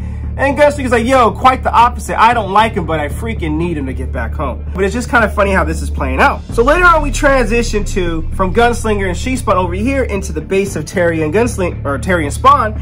And Terry is talking about this database overload and ionic energy fields with necro mapping, sequencing, and some of the tracking targets disappearing randomly, and all these hell spawns making appearances. And Gunslinger doesn't understand a damn word he's saying. And Terry's like, don't worry, when I run my energy flows, not all of them are emitting necro waves. So all these hell spawns are surfacing. And Gunslinger's like, what the heck is all this? I see these screens, new hell spawns surfing up. Is that ninja spawn right there looking badass? And then Terry's like, well, some of them are not all hell spawns. Some of them are hostiles. That word hostile, it's a word Gunslinger knows all too well. Tens of thousands of lives were senselessly lost because of the degrading definition given to that word. But what's far more confusing to Gunslinger is how calm these two men appear, given that they're surrounded, and who knows how many of those enemies are traitors. So Terry tells Gunslinger, your experience could really help us, I think. So he sees all these hell spawns and you guys are just cool about it? They don't notice Gunslinger's hand slowly sliding down his holster. Duck! It's an ambush, and he starts shooting at the computer screens.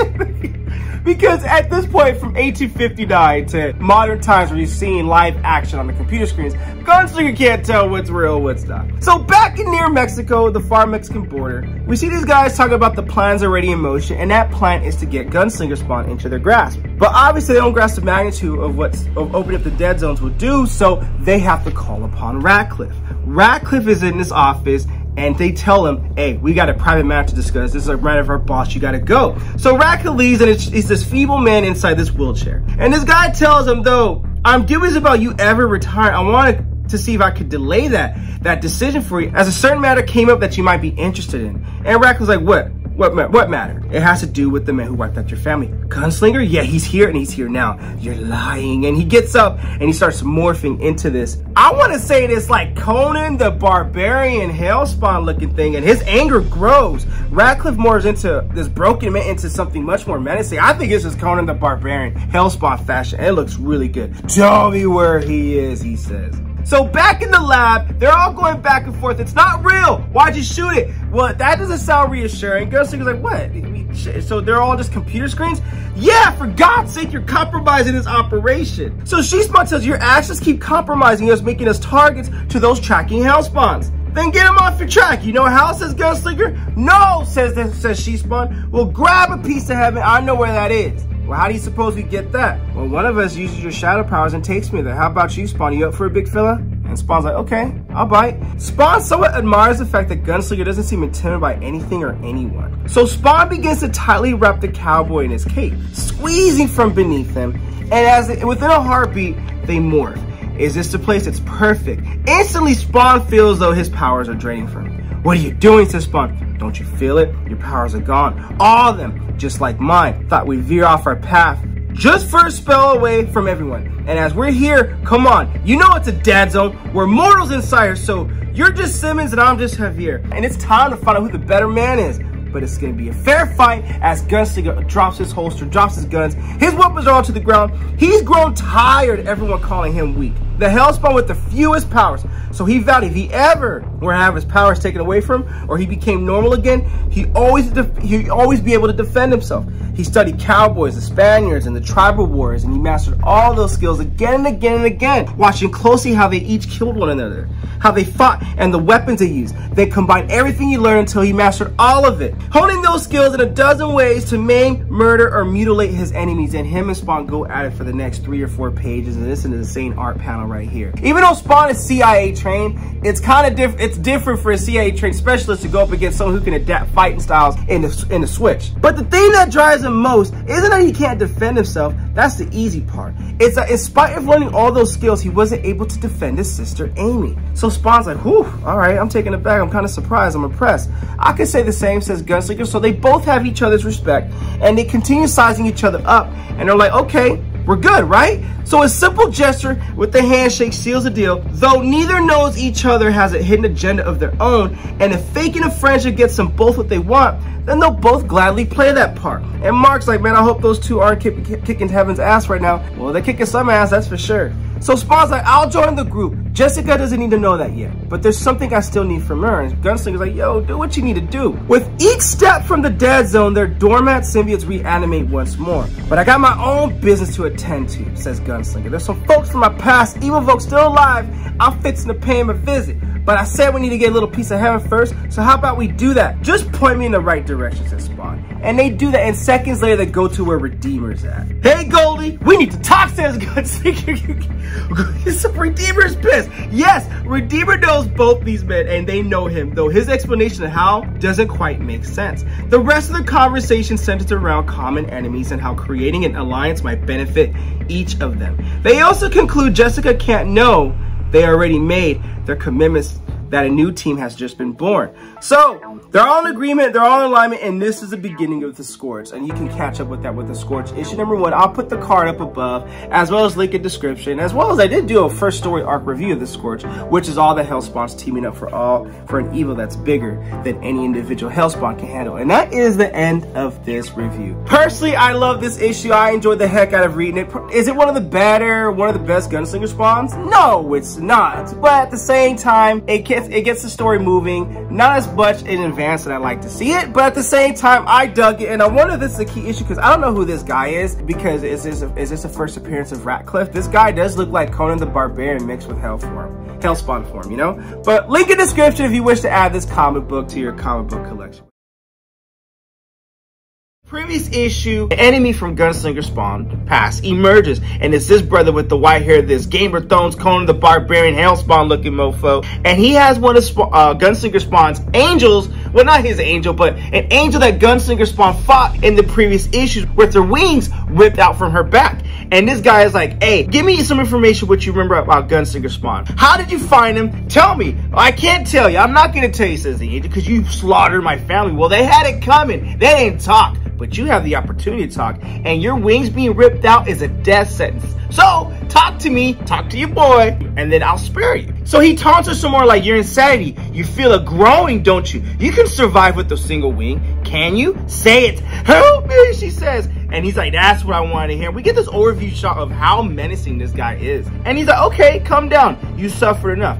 Tell me what you remember. How did you find Gunslinger Spawn? Oh, you know, you've been traumatized. It's expected because she can't remember too much. So he gives her a drink. Whatever this drink is, we call it memory juice. Whatever this memory juice is, I want a taste of it. Not that I want to remember. I just want me some drink. But anyways, jokes aside, it takes a few hours, but the injured warrior recalls just enough to be useful. Her recollection was fragmented, but the stranger, whatever we call this brother, he has what he came here for. And he goes in and he relieves her misery. And she's like, what are you doing? Putting you out of your pain. But you said you'd help me. I am. I'm giving you a quick death. And he snaps her neck. And this brother is just nothing to be messed with. So meanwhile, in this panel, Gunslinger Spawn grows impatient, waiting. But finally, Jessica Priest is there. She's Spawn. And she's like, we could have met somewhere else. Why did you have to meet in the middle of nowhere? This is too damn far. But he's like, yo, I don't like people too much. Okay, well, obviously that's clear. But here, catch. Some of the gold coins you fetched from your past got you a lot of cash. You're gonna need this, all right? I had to BS the banks because they don't like a lot of big transactions, but that money That money in the bag, that's your new best friend. You can't get anything you need without it, so protect it with your life, all right? And I know you're not too big on long goodbyes, so take this. When it flashes red, it means I need you for another Scorched mission. I'm like, okay, so this is taking place after the Scorched. I like how these stories are parallel with Scorched and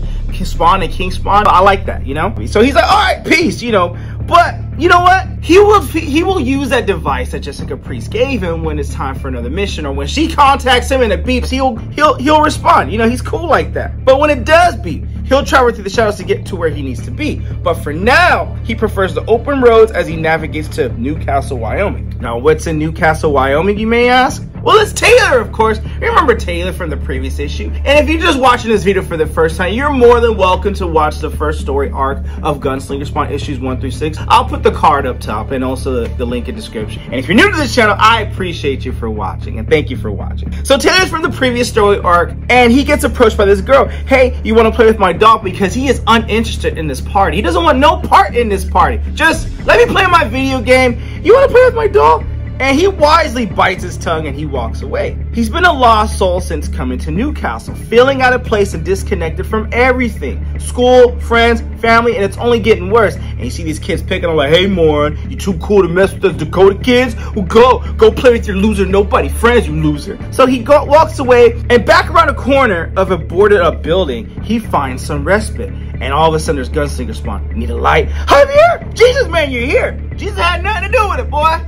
So, you know I gotta put a little country mix with Gunslinger Spawn, right? Relax, it's just me and you. But I was wondering, I'm needing some help, and the best person I could think of was you. So you wanna come on a trail with me? Yeah, I'll be your Robin to your Batman. And keep in mind how Taylor forgets that Gunslinger Spawn's from the 1800s. He knows nothing of those modern references. He's like, oh yeah, forgot. You don't read on the reference, so where we headed? But for now, the answer for the time being is nowhere in particular. So Gunslinger asks Taylor, I need your help to find certain people, just like your dad, whose family had a big part in hurting my family. Why, says Taylor, so you can kill him? Yep, that's the plan. Why? Because it took someone from me. My sister, her name was Amy. Most of my life, she was the only family I had, the only one I could talk to. They did something to her, and they made us both do something you can't even imagine. Those memories wash over Gunslinger once more, and he gets up. He's like, yo, Taylor, I'm just going to take a walk, all right? So Taylor peeks into the back, but he's like, man, we're rich. Look at all this cash.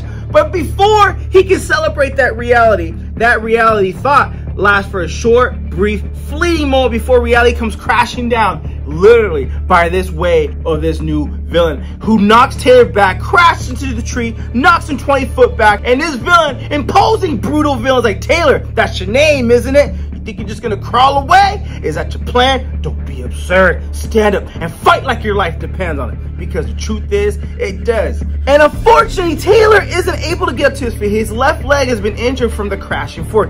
You hear me? Says the villain. Stand up and fight. Get up. They said you're a gunslinger. I mean, it's not clear how this brother finds him, but whatever the angel tells him, hey, that's all he needed to know. Taylor tries speaking, but his throat is being crushed. Is that true? Is that true? You know where Gunslinger's at? Foop! Gunslinger throws a knife in his hand. And careful now, that knife could have went through his hand into Taylor's face. But for the sake of comic book world, it didn't. Touch that boy again, you lose the other use of your hand too. Taylor, I need you to get behind me now. Gunslinger takes a step towards his enemy like a bear protecting its cubs. Taylor is off limits. Limping severely, Taylor does exactly what's told. Tell me, big man, why shouldn't I kill you where you stand? You, says the villain. You killed my family. What the fuck is his name right now? But we'll find out shortly. If I'm dead, I'm sure they deserved it. Javi, shoot him. Don't just stand there, shoot him. Get to the bike, Taylor. Turn it on. If I'm not standing in 3 minutes, go as far away as you can. As the hulking villain approaches Gunslinger, he stands resolute. And it's like, dude, this guy is big, and I don't know how many pounds of muscle he has on him, but you know what? This ain't Gunslinger Spawn's first rodeo. 3 minutes, you got that? Gunslinger lands a blow to his midsection with all of his might. Now, his first blow is meant to disable his foe instantly, but the villain barely flinches. That's never happened before. And he backhands him like a ragdoll. As he pulls his blade out, Javier curses himself because you should have put that knife in this guy's head when he had the chance, because his enemy is smart enough to block his own face. Now, like, he ain't gonna have that chance, son. My body's all you can get, if you can get it. And what other options does Gunslinger Spawn has? He throws a knife to his face, pierces his hand, but But you know, it don't matter. So he wallops him in the face, and Gunslinger's like, whoa, man, this guy's got some chunkers. This guy's got some blow. This is like Hell Spawn Tyson knocking me out. Woo! Knocks him out again. Fight back, damn you, says Taylor. Ha ha ha, says the villain. Because the villain knows he's got his ass where he wants him. On the plate, his laughter is soon drowned by all his primal howls. You coward! Sending wolves again? Are they gonna eat me alive the way they did to my family? And Gunslinger Spawn's like, I remember that night. You're an offspring. You're a Winterstone. I am, says the villain. Guess we both got pulled into that time shift. That means you know where the others are. The ones I'm looking for, says Gunslinger. All the enemies in his past. Now, it happens simultaneously that the wolves launch themselves at Winterstone while Gunslinger, for some odd reason, continues shooting at the ground. He's shooting at the ground to create a huge cloud of dust, momentarily blinding the two opponents. But at some point in the battle and confusion, the villain's had enough. He disperses the air with one thunderous clap, going Hulk status. Clap the hands, get the dust out the way. Gunslinger Spawn was looking for an advantage, and he got none at that fact. And whatever Gunslinger was trying to do, it didn't work. So this brother puts his hand on Gunslinger's throat, rips his head off, decapitates him, and that's where we end this issue. Damn, that is a brutal ass ending, and that is a plot twist that I did not see coming. If I recall with Spawn, a Hellspawn's true death, it has to be I believe it has to be decapitation of the head by something magical or something of equal value, and I don't know. But how is our boy gonna recover from this? Now, is this issue worth the purchase, even though I spoiled most of it for you guys, if not all of it? Yes, man, support the art, support the industry. This is really a gangster issue to add to your comic book collection. Also wanted to mention, I do have a personal YouTube channel, Nathan Hatchie, Your Comic, which is an educational YouTube channel that I do as well. Link in description under my solo.to.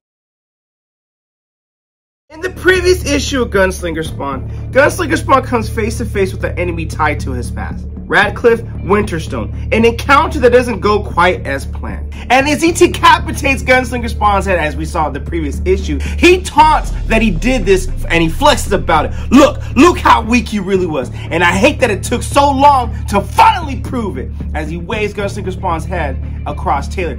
So, what do you think, boy? This is what happens to those who mess with my family, and what happens to those like you that help men like him. It's over for both of you. And he takes a stick, stakes it to the ground, and puts Gunslinger Spawn's head on top of it, plops it there, Game of Thrones style. Desperate, Taylor makes one last attempt for survival, though he knew his odds were nearly zero. You thought you could run away, boy? As Radcliffe puts this red magic rope around him, ties him up, hog style, brings him over, and Taylor, all he can do is call out Javier's name. That's not my name. I'm a Winterstone. Do you know what that means, boy? Well, he didn't really call him boy, but you know what? This is only the point where you can only imagine what this brother's gonna do to Taylor right now. But Gunslinger Spawn goes up from behind him, tells him to leave that boy alone, and shanks him in his eye. And it's Gunslinger's name, the improbable it seems, Javier's alive, driven almost to the point of insane level of retribution. He restricts the flow of air into Winterstone's lungs. He doesn't want this brother breathing. And to make sure that this villain's brain doesn't know that's happening to him, he creates another point of extreme pain, destroying an eye socket. This is to confuse and distract the brain from knowing what it should and what it should not react to. I mean, damn, savage Gunslinger Spawn. What the hell happened? Oh, I know what happened. I'm going to keep going on because Gunslinger Spawn, it is established in Gunslinger Spawn issue number 6 that he does have the power of deception. So Gunslinger Spawn shoots Taylor a look. It's a meaning of get the hell out of here, but Taylor doesn't get far as Winterstone blasts him away. You devil, he calls Gunslinger Spawn, toss him to the side. You're dead. You're dead. How is this possible? Take a look, says Gunslinger, and he looks at the head on the stake, and it's a wolf's head. Most believe Gunslinger Spawn's powers are weak, but the piece that's always forgotten is his power of deception. But for that power to work, it needs something real for its effect. This is between us, says Gunslinger. That animal had nothing to do with our war, nor does that boy. This is between our families. Go ahead, waste your magic bullets, as this Radcliffe Winterstone puts his power shit up and doesn't want Gunslinger Spawn using his bullets, and Gunslinger Spawn's like, okay, I don't think I'll waste my bullets. So the fight's at a stalemate for right now.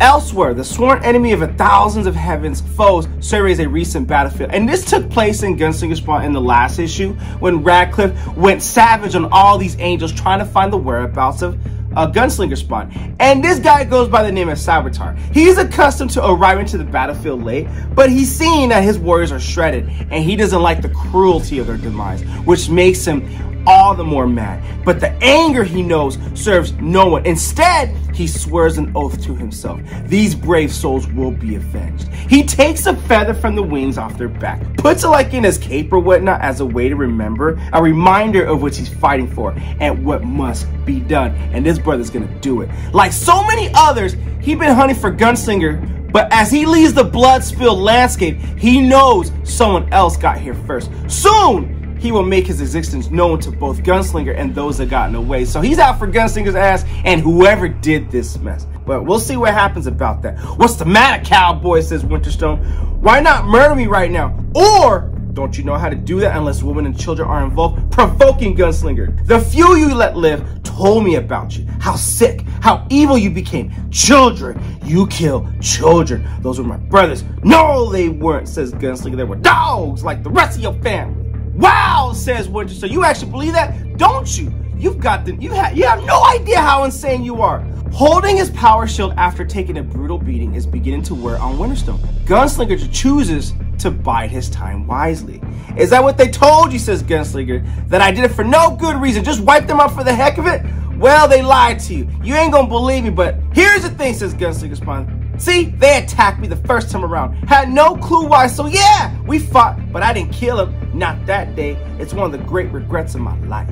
And he goes into the montage, the story of the history of all that happened with Ratcliffe's family. You know why they attacked me? They wanted my buffalo skins, the two I had. I thought I scared them off. Instead, they went after the family of natives that sold them to me. They took all that they had, every last skin, but that wasn't good enough for them. So they had to slaughter those poor folks too. A few of them even had a hand letter in corrupting my little sister. So that wasn't enough. They had to corrupt my sister Amy, says Gunslinger. So I did go after them when I found out all that they did. You damn right it did. That's when I killed them. Starting with your father, boom! Your brothers, boom! Your uncle, boom! All that I could find, I let the relatives of those names deal with the rest of the clan. Yes, they felt since their women and children weren't given no respect, they decided to even the score. But right now, none of that matters.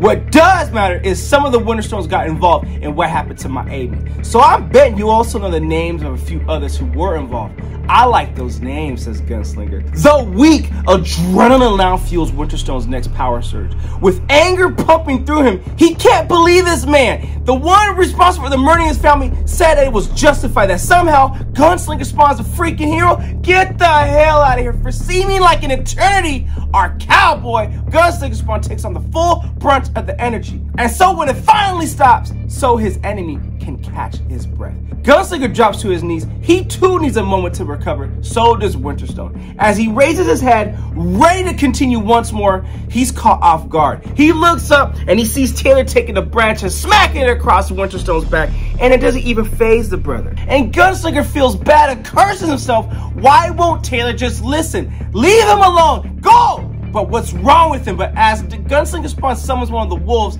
to attack and bite the wrist of Radcliffe, his presence complicates everything, meaning Taylor's presence, putting all of them at risk. Javier, Gunslinger Spawn, needs to suffocate his enemy. Now, he reaches inside, channeling his inner beast. As he begins to howl, his loyal pet feeds off his master's emotions. Like some shark thrown into a frenzy from fresh blood in the water, Gunslinger thrashes about in blind rage, hammering his appointment over and over and over and over again. Okay, you get my point. It almost becomes an excessive use of force, but he won't put his enemy out of misery. Not yet anyway.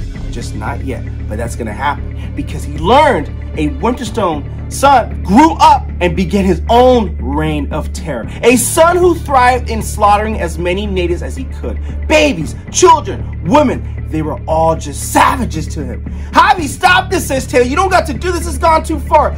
But Javier, Gunslinger Spawn, don't want to hear none of that. The only clue attribute to the mass murdering was his long white mane. So no, Gunslinger won't stop. In the name of Amy, not until he eliminates everyone involved in the decimation over 400 innocent lives. Javi's bullets can't kill this monster, but he's gonna keep shooting and shooting and shooting and shooting away. Delivering pain is their purpose. I want those names, says Gunslinger. It takes time, but eventually he gets them. 6 more names added to a list of those he already knew about.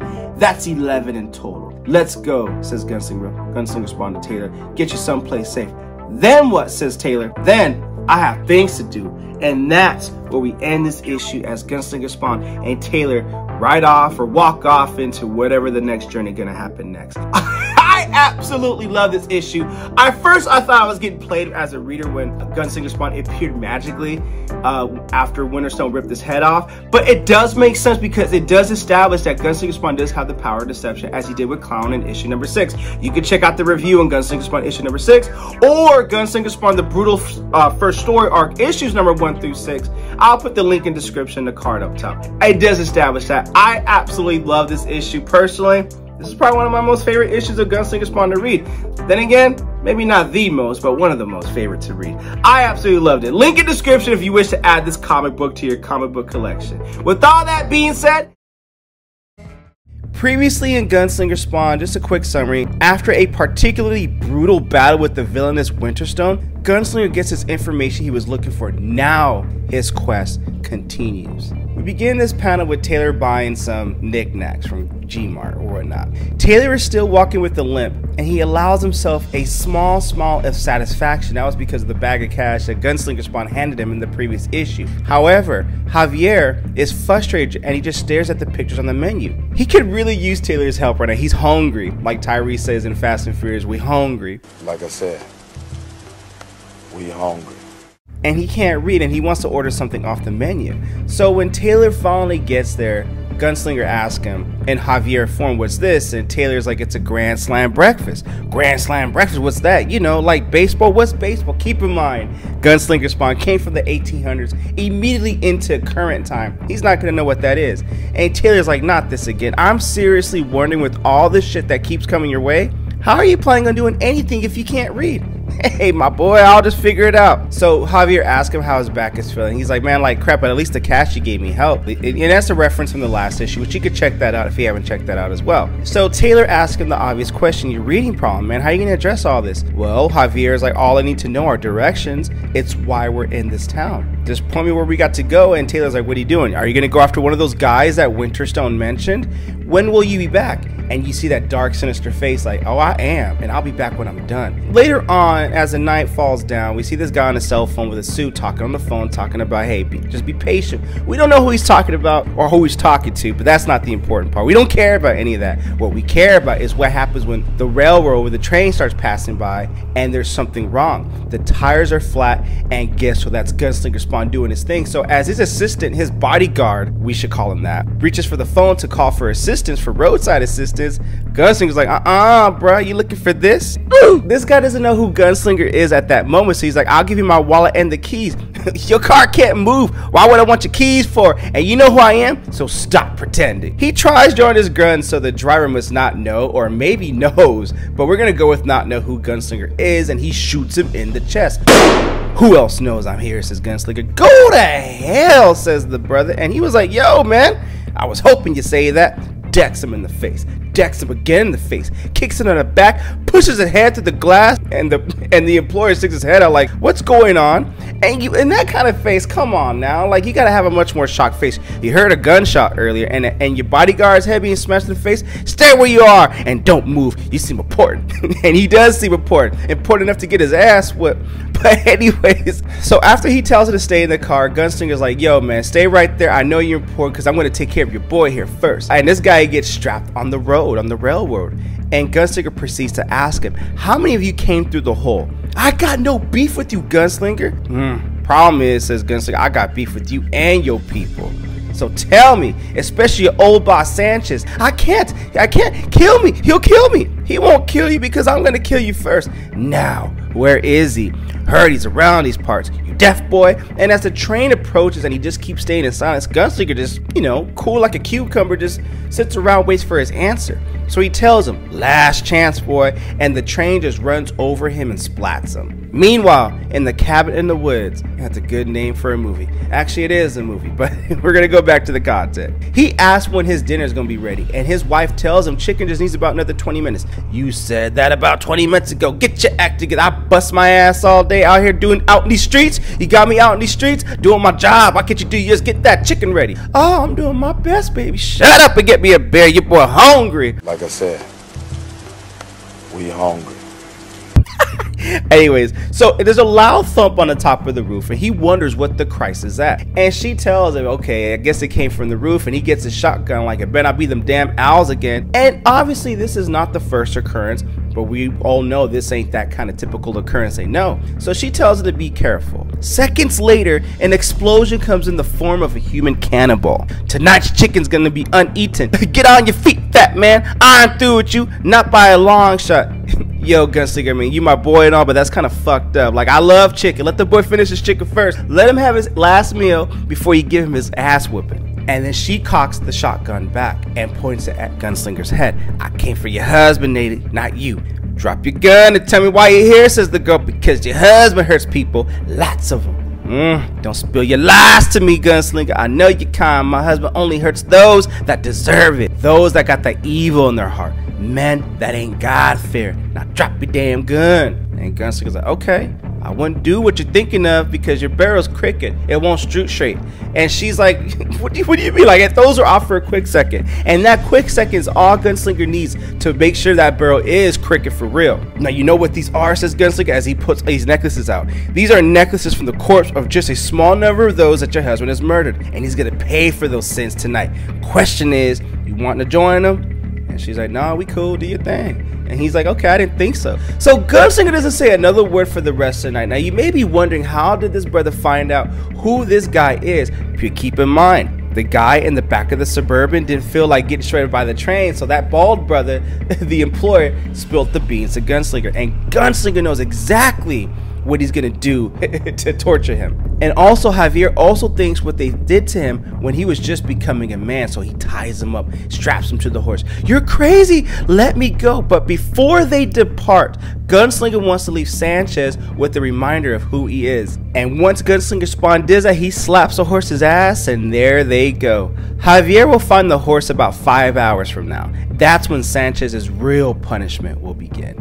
And then we go into a flashback of what happened back in the 1800s. The year was 1860. And Javier has been waiting far too long to exact that punishment. Officially, the Civil War had not begun, but tensions had already started to divide friends and families across the Mideast. That animosity slowly poured itself west with devastating results. And we see young Javier, before Gunslinger Spawn formed, getting dragged through that same punishment he's exacted on Sanchez. He doesn't remember being dragged across the rocks, dirt, and water because, mercifully, he passed out hours ago. It's only because of a fatigued horse that got thirsty stopped this ordeal. But two things forever changed that day for Javier. The first was letting the evil poison of hate enter his heart. It's been there ever since. He gets a piece of shard or piece of rock, a sharp rock, and cuts himself loose. And as he escapes and cuts himself loose from his feet, we see the devastating result on his face. The second was finally understanding that he was somehow different. And as he walks and looks for some water just to try to survive, that enlightenment would change his destiny permanently, which is why he needed to survive. And he needs to survive. He's trying his best to stay up on his feet. He's walking, stumbling. It was also something he remembered, that he realized animals were somehow drawn to him. He collapsed to the ground, and that horse goes up to him, all because he tried doing the decent thing. Now, a half a day earlier, what happened as we end this flashback, under the flashback, so a half a day earlier, the gang had been drinking far too long, and their manners were shifting into something more, drunk saloon style, So these men, they're drunk and they're, they thirsty, they hungry, they start acting rowdy. And so they get this woman, and they obviously have some plans that they want to do to her. And this guy's like, yo, man, that's my wife. And this is my gun. Now what? I'm getting Sheriff Jones, says the guy. And I don't know, this man protecting his wife. But when you see a gun in your face, you got to do the wise thing and back down and live another day, right? Didn't you hear? Sheriff's out of town, says the guy smoking a cigar. She slaps him. Unhand me. Whoa, Nelly. I think she left a mark. And this guy's like, I can call a doctor if you need, boss. Nah, he's mad. You can't get slapped like that and let your boys just talk about it like that. So he slaps her back.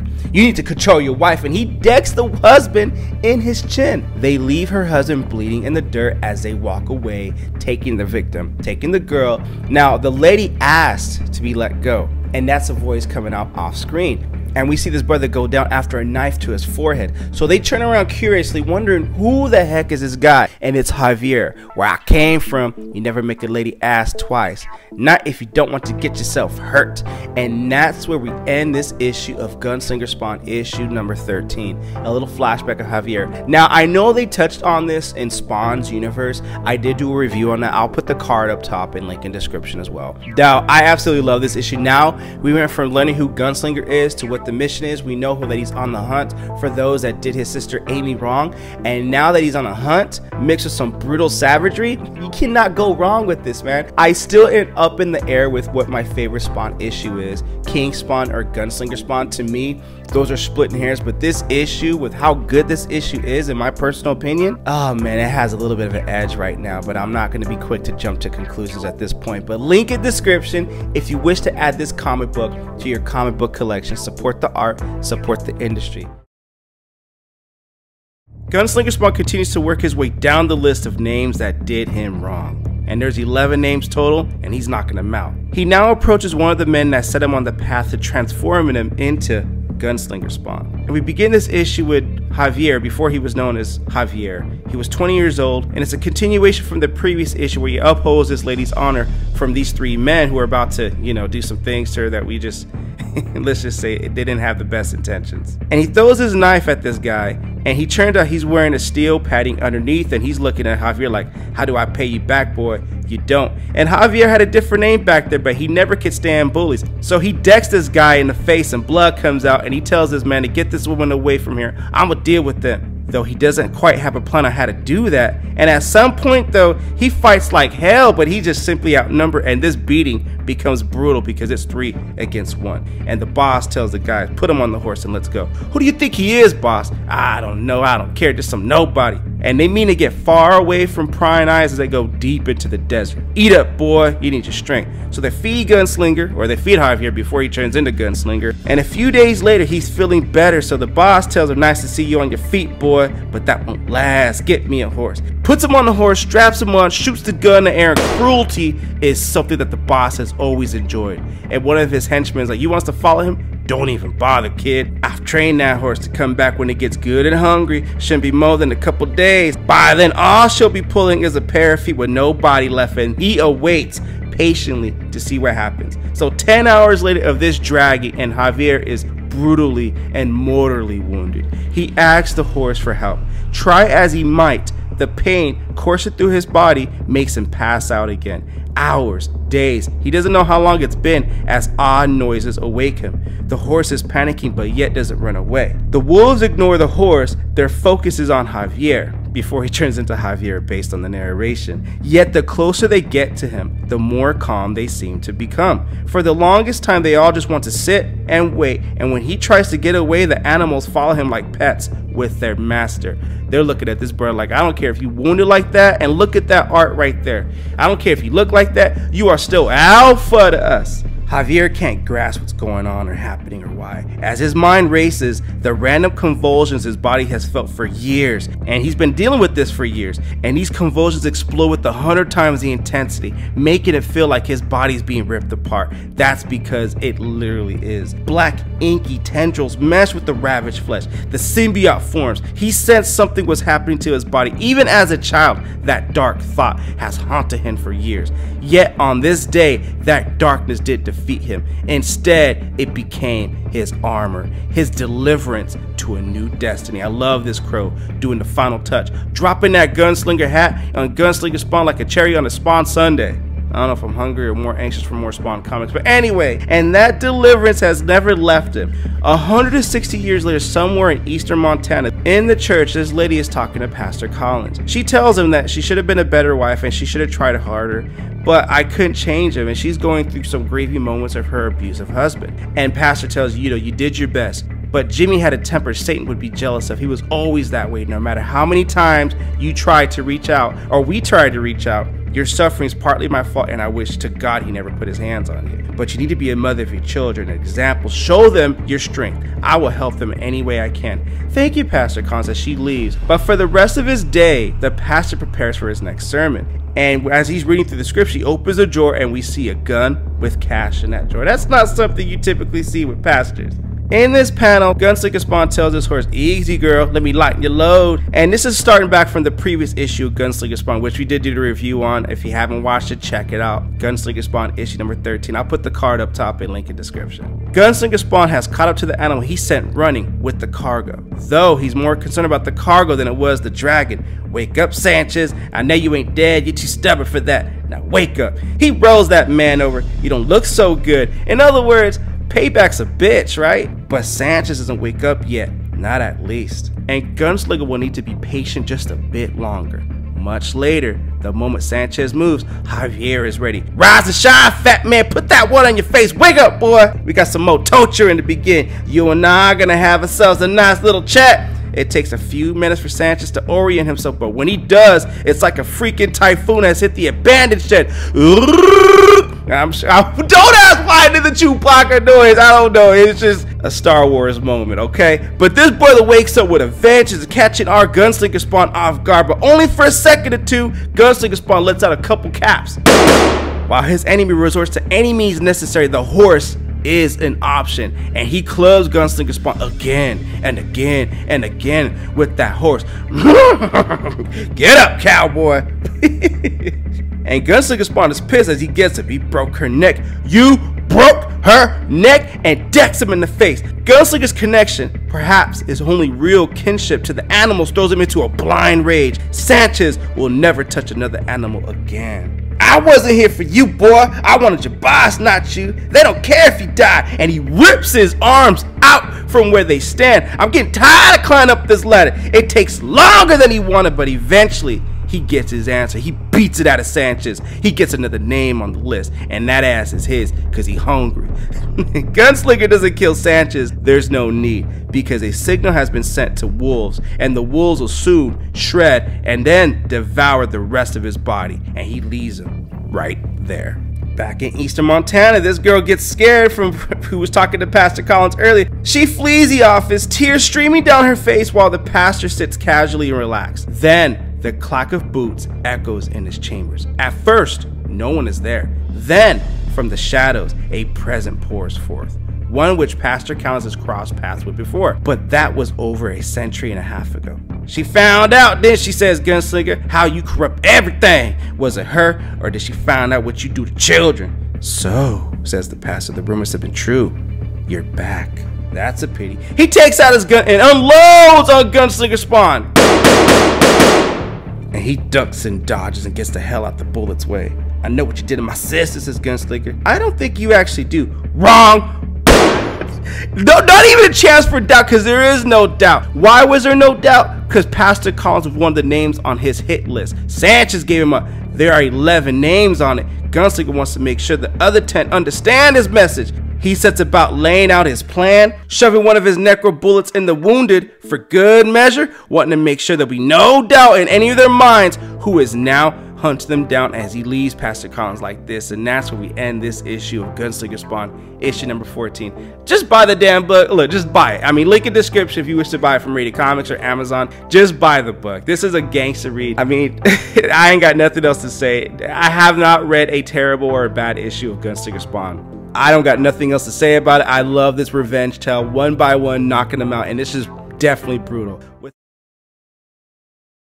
Now, Gunslinger continues to pick names off his hit list, one by one, slowly making his way towards eliminating all that have done him wrong. Now, in this panel, every day in the news, we hear or read of some horrible act of violence as these robbers break into this house with the couple sleeping and shoot them point blank. And tonight is no different. It's a jewelry robbery. They rob the jewelry. Once the men are sure they've not been followed, they allow themselves a bit of celebration. They go to the bar, and like all true psychopaths, they could care less about the harm they've done. And they have a chat about what's the best fantasy, whether it be Game of Thrones, Lord of the Rings trilogy, or Avatar, all over beer. Okay, boys being boys, I guess. And the two men continue their wide-ranging debates, including everything from music to sports to video games and women. Jokes aside, until it's time to call it a night. It's been a long day, and the robber needs to cleanse himself before grabbing any sleep before they divvy up the robbery. You know, the jewels. And this robber's kind of proud of what he accomplished, though he doesn't give much thought of that besides being a thief. He's also a cold-blooded killer, as this hand protrudes from his mirror and smashes his head into the mirror. And I don't know who this guy is, but he comes out the mirror, goes to his nightstand, and finds the bullet that was shoved in the forehead of the dead pastor, and that was in the last issue. And keep in mind, at the end of this video, you can go onto the Gunslinger Spawn playlist, and you can watch that Gunslinger Spawn issue number 14 or any of the other issues of Gunslinger Spawn, because here on Rated Comics, we cover all Gunslinger Spawn, Scorch, King Spawn, as well as Spawn as well. Or we're working on getting all of Spawn. But anyways, once this mysterious figure finds that bullet, he explodes from the thief's house, and he exits in style like the Flash. Now in this panel right here, we see Taylor playing video games, and Javier knocks on his door, and he tells Taylor to open up, and this chain that's in between the door is not going to keep me out, so let me in. So inside, Javier quickly morphs into the gunslinger persona, and Taylor's like, why do you need to do that? The curtains are closed. It's not like you have to hide anything. And Javier's like, well, the more I use Javier's body, the faster it rots. And I believe that was covered in Spawn issue 308 or 309, but it was definitely covered in one of those issues. So Taylor is like, whoa, so what are you saying? You're not Javier? What the hell is this? This is news to me. All this is hitting Taylor fast, being a mere mortal or a mere human. And then he puts his head down. He's like, forget it, it doesn't matter. I should be used to everything by now, but I'm just having a tough time with all this. And on top of that, keep in mind at Gunslinger Spawn issue 1 and 2, Taylor figures out that his dad was working with angels, and he can't get a grasp of all that, and he still doesn't have all the answers he needs. So Gunslinger Spawn's like, look man, I get it. I went through a bunch of stuff when I was about your age. I lost most everything too, including my family. So I was wondering if you'll be willing to come on the road with me. And Taylor's like, why me? And Gunslinger Spawn's like, because you're smarter than me, way smarter than me. And besides, I can't do what I need to do without you. Your world's too strange for me. And given that Gunslinger Spawn came through the time rip, so Taylor agrees to go with him. Now for Gunslinger, Taylor's greatest skill is that he can simply read. Taylor doesn't know how valuable that skill is, along with being able to write. That will save their lives in the coming months. Now at their destination at this auto repair shop, Gunslinger hopes he'll run into a piece of his past. So they go inside. Inside, the security seems to be nearly non-existent. And Gunslinger Spawn tells him, I'm looking for Wahia. Some of his Cherokee people said I should start here. And this guy's like, well, he said you'll be coming just down the whole first door on the left. And Taylor is curious as to why this man isn't alarmed with Gunslinger Spawn's presence. So they go into the room where the Wahia is at, and he tells him, you shouldn't be here, not in this sacred space. You're trespassing on the spirits. And he's referring to Taylor, not Gunslinger Spawn. So Gunslinger Spawn vouches for him. You know, Taylor's like, yo, what's up, dude? I'm here. So forgive him, Wahia. He's a bit young. And so Wahia's like, well, my friend, it's been a long time. How the hell have you been, my crusty old dog? And, you know, they have a little bit of bromance, as Taylor calls it. And Wahia tells him, Gunslinger, I've been waiting nearly 150 years for your ass to come here, and I knew you'll come back to me somehow. So Gunslinger's like, you fell through the time rip too, and he's referring to Spawn issue 300 and 301, which we did cover that on this channel. And he tells him, no, I've been here the whole time since the world changed myself. Watched them slaughter the buffalo, and then my people, and then machines were invented for war fights, and our enemies, they've been here too, every day, spreading their evil in many corners as possible. So we're going to need all the help we can get. There's another Spawn now, says the Wahia. Actually, no, this kid is not the Spawn. He's just some boy. He's my help. So the shaman gently lays his hand on the boy, wanting to read his spirit. And he's like, good, this one's a diamond in the rough. And he's referring to Taylor. You're a protector, Taylor. Promise that you'll watch over our cowboy, as he tends to use too much of his necro energy making his special bullets. His enemies know that it weakens him. And Gunslinger's like, man, you're giving away too much of my secrets, and you're spooking the kid. Taylor's like, no, I'm not spooked. But the real reason I'm here, says Gunslinger, I'm here to look for a list of names. Those names that involve Amy. And yes, I want to know how many of them made it alive to this time. Or even better, can your magic send them back? And the Wahia's like, Simmons made the tear. He's the only one that can sew it back together. In the meantime, I need to speak with Taylor privately. He'll show you where some of your allegiance is hiding. So they go to where some of those allegiances is hiding. And in the hideout, before they go in, Taylor asks Javi something. I'm trying to understand what's the end game here, because you seem to be a target for a bunch of non-human types like to kill guys like me. Also, why did the shaman say he warned you a long time ago for you to quit all this? He had a premonition, says Gunslinger. About what? About my sister. And Taylor's like, well, was he right? And based on Gunslinger Spawn's sudden silence, his premonition was very freaking accurate. So more silence, and Gunslinger Spawn strides defiantly towards an unseen enemy. With purpose and resolve, Gunslinger can't wait to meet the resistance. His body is aching to deliver his own cruel necessity. And speaking of necessity, I need you to hit that like button, that subscribe button, and follow Rated Comics if you like this video and the content we're throwing up so far. Here at Rated Comics, we do awesome comic book reviews, comic book related content with the occasional comic book giveaway. That was kind of cringe, but I had to do it. You know what I mean. So back into the content though, stopping only once the screaming falls silent, Gunslinger Spawn goes to work with these people. Not far away, the echoes of battle have been heard by others, and his bodyguard's like, sir, your orders? Well, the noise seems to have died down, Henry. Go check on the boys, would you? And Henry does go check on the boys, and Henry will have to wait long to get that report, because Gunslinger Spawn is waiting for him like, you know what's the pity about all this, boy? There were so many of you guys, didn't have time to drag them all here. This is only half of them. He goes to work, shoot some more. So if you know what's good for you, you'll get me your boss, boy. That's what Gunslinger Spawn says, and Henry does exactly that. My, look at what the cat dragged in. Now Gunslinger Spawn, his guns are drawn back and he encroaches upon their boss. And the boss notices that his bodyguards are not putting their weapons away, they have their weapons out, so he tells them, put your weapons away, boys, and relax, your guns won't scratch him. Ain't that right, Hailspawn? He tries to appeal to his symbiote sanity, I guess you can say. And so, what should I do about you? Since you took out most of my army, I was growing a bit fond of them, and his cane with the snake starts coming to life. What's more curious is we've done this rodeo before, and I've kicked your ass every time, boy. I'm having a little fun with this, I know. You can't win this one, you know that. And Gunslinger Spawn's like, maybe. He takes out his shotgun, but I made a good friend today. He taught me some tricks too, and his rifle morphs. So you want to fuck with me? I got nothing but time, boy. Okay, well, go ahead. But actually, Gunslinger Spawn doesn't have time. In a blur, something enters the room so fast, it creates a vacuum sucking all the air away. Everyone passes out. Everyone except those made in hell. Gunslinger Spawn ain't passed away. And this brother, I don't know who he is, but he actually looks pretty cool. He tells Gunslinger Spawn the boss man is mine, and I've waited too long for someone like you to get in my way. And that's where we end this review of Gunslinger Spawn issue number 15. What you guys think of the comic book? Comment below, let me know. So previously on Gunslinger Spawn, a new face gets in the way of Gunslinger Spawn's plan. To finish crossing off his hit list, Gunslinger will have to decide whether this speedster is friend or foe. So his entrance had temporarily caused most of the men in the room to pass out from a lack of oxygen, though this costume stranger couldn't care less.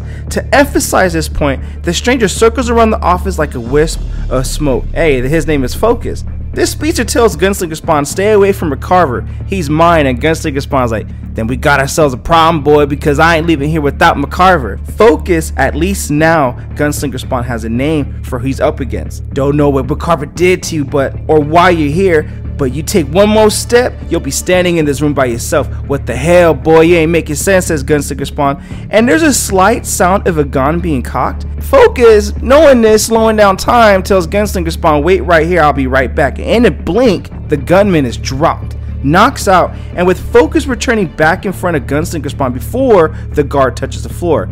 And he's like, what the hell just happened? He was gonna shoot you. He was gonna shoot us, so I had to take him out. Gunslinger is a bit stunned and he wonders why he's never encountered a demon like this before. And McCarver is like, you're not getting out of here tonight. Neither of you. I sent the message the moment Gunslinger Spawn entered the building. They're coming. Good, because some of them know where your other partners are, so I'm glad they're paying me a visit, says Gunslinger. It'll save me time from hunting them down. And this guy, Focus, like, well, who's coming? His posse, says Gunslinger. So he's like, okay, good, well, I'm out of here, and you're coming with me, McCarver. So Focus like, good, then I'm out of here, and you're coming with me, McCarver. Is that right? Yes, asshole, that is right. And with that, Focus fills the room in a heartbeat with a film of black residue blinding everyone as a small tornado buffets them. And Focus, along with McCarver, is gone seconds later. And as the two of them shoot across dozen counties covering over 400 miles, their journey ended atop a desolate hill. So McCarver asks him, how'd you do that? And Focus like, don't play dumb with me. You know exactly how I did that. Remember all the experiments you did? All the people who died during those experiments? Well, I didn't, and I know there's others like me. They are, but I made them attuned to Gunslinger Spawn, says McCarver. Not yours. That's part of the posse he was talking about. Then I'll have to grab that signal. And in a flash, Focus is back to where he met Gunslinger, not knowing everything McCarver just told him was a lie. Hearing the air hiss again, Gunslinger's instincts takes over and shoots into air. And Focus is a lot faster than that. Hey, taps him on the back, and Gunslinger's like, what the hell is going on? I need you, says Focus. And Gunslinger's like, man, that's your problem. Where's McCarver? Far away, just like you're going to be. And Focus tells one of the henchmen, tell your gang their boss is in Guyver's Summit, and tell them the cowboy is coming too. So boom, he grabs Gunslinger Spawn and they go. And like a hurricane, Gunslinger is swallowed into a cone of black flames. Their piercing vibrations are about to shatter his eardrums.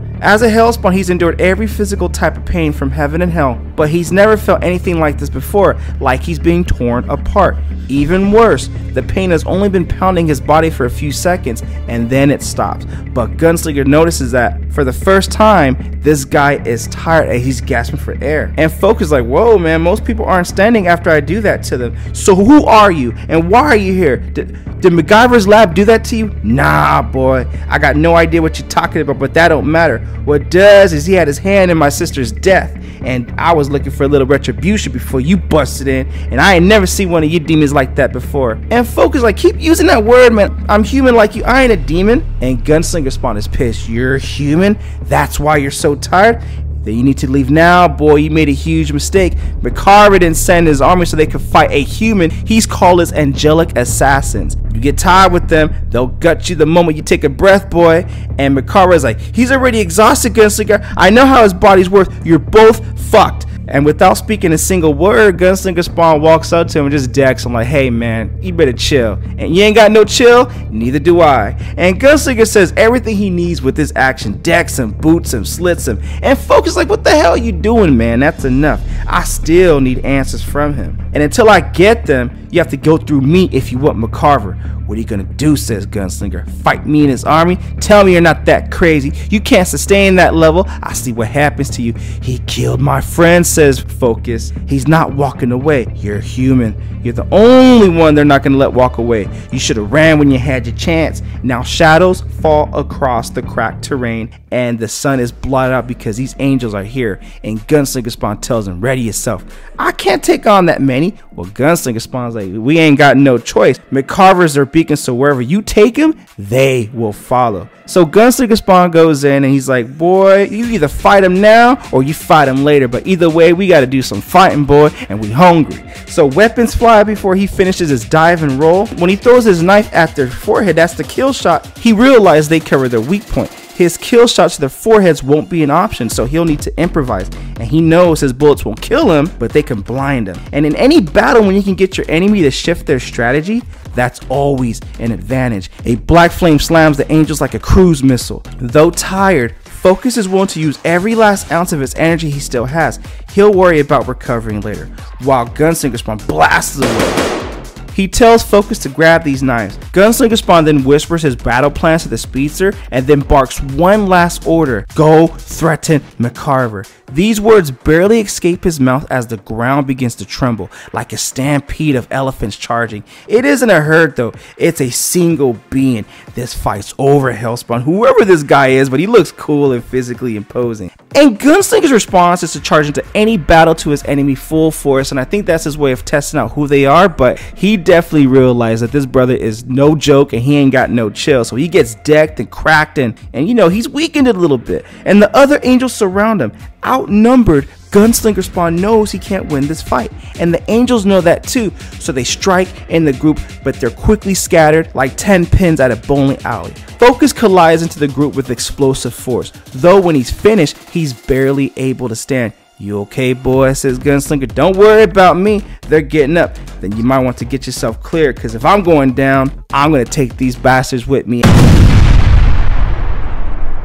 And that is the end of this issue. And as promised from the title, this issue does end with an explosive bang. And that is the end of this issue of Gunslinger Spawn, issue number 16. Now, Gunslinger Spawn had to let off a dynamite in an act of desperation, fighting off these angels while saving himself and Focus. Now, we go into this monologue how it's been a short while since Gunslinger was pulled forward through time, landing in our present world, along with hundreds of other unwilling participants from the past. Upon his arrival, he quickly needed a new host body, which he found. He goes by the name Javier when he needs to appear human. And for most of his time here, he's been angry because he got ripped through time, through a time rip, and he's been close to hunting down the enclave of his enemies that destroyed his life. Now, he gained solace, and he was happy to learn that most of his enemies are alive in today's planet. But the thought that angers him the most is how are heaven and hell tracking him down so easily? It's been a constant barrage of attacks from enemies he barely recognizes. What happened to him that makes his whereabouts so transparent? Though for this particular battle, the angels have been tipped off by the new hero called Focus, forcing Gunslinger Spawn into desperate measures by igniting that dynamite to buy himself that time. All suffered the consequence of that explosion except for one. This behemoth, giant, freaking angel told him, "God told us you were crazy," and he goes in and lunges in for the attack, and you can tell that kind of punch right there has to crack a rib at least. So as Gunslinger Spawn gets up like, "Boy, you know I want some of the smoke," but at the same time Javier knows he can't hold anything back, right? So he goes in with everything that he's got, but that punch that he lands on that giant angel doesn't do anything. I think I'm gonna call him the Juggernaut Angel. So the ringing he has in his head and ears since the explosion amplifies as he struggles not to pass out. Now, in this form of a hallucination, quit acting like a baby. It's not that bad. He sees his sister, Amy. "I'm always here, silly. Just want to check on my little brother. Make sure you're okay." "Can I do that?" "You're dead. You're supposed to be dead, sis." And Amy's like, "You keep saying that. You just need to relax. Mama always said he was tighter than the drum." "I'm sorry, sis. I never meant for things to get so bad in between us." As he reaches out to touch her hand, she disappears and she's gone. The tortured hallucination is gone. "Where's McCarver?" says Juggernaut Angel. "I blew him up," says Gunslinger Spawn. It's a lie. Gunslinger knows he told Focus to speed McCarver away from the scene. He's just trying to ignite the giant angel's nerves, hoping that the giant will do something stupid. Unfortunately, others survived, and these other angels came in, and their numbers quickly overpowered Gunslinger Spawn, and you know it ain't good. And that's what happened in the aftermath. Now, before I go any further into the content, if you're liking the content so far, like the video, subscribe to this channel. Here at Rated Comics, we do awesome comic book reviews, comic book related content with the occasional comic book giveaway. Now, let's get back into the content.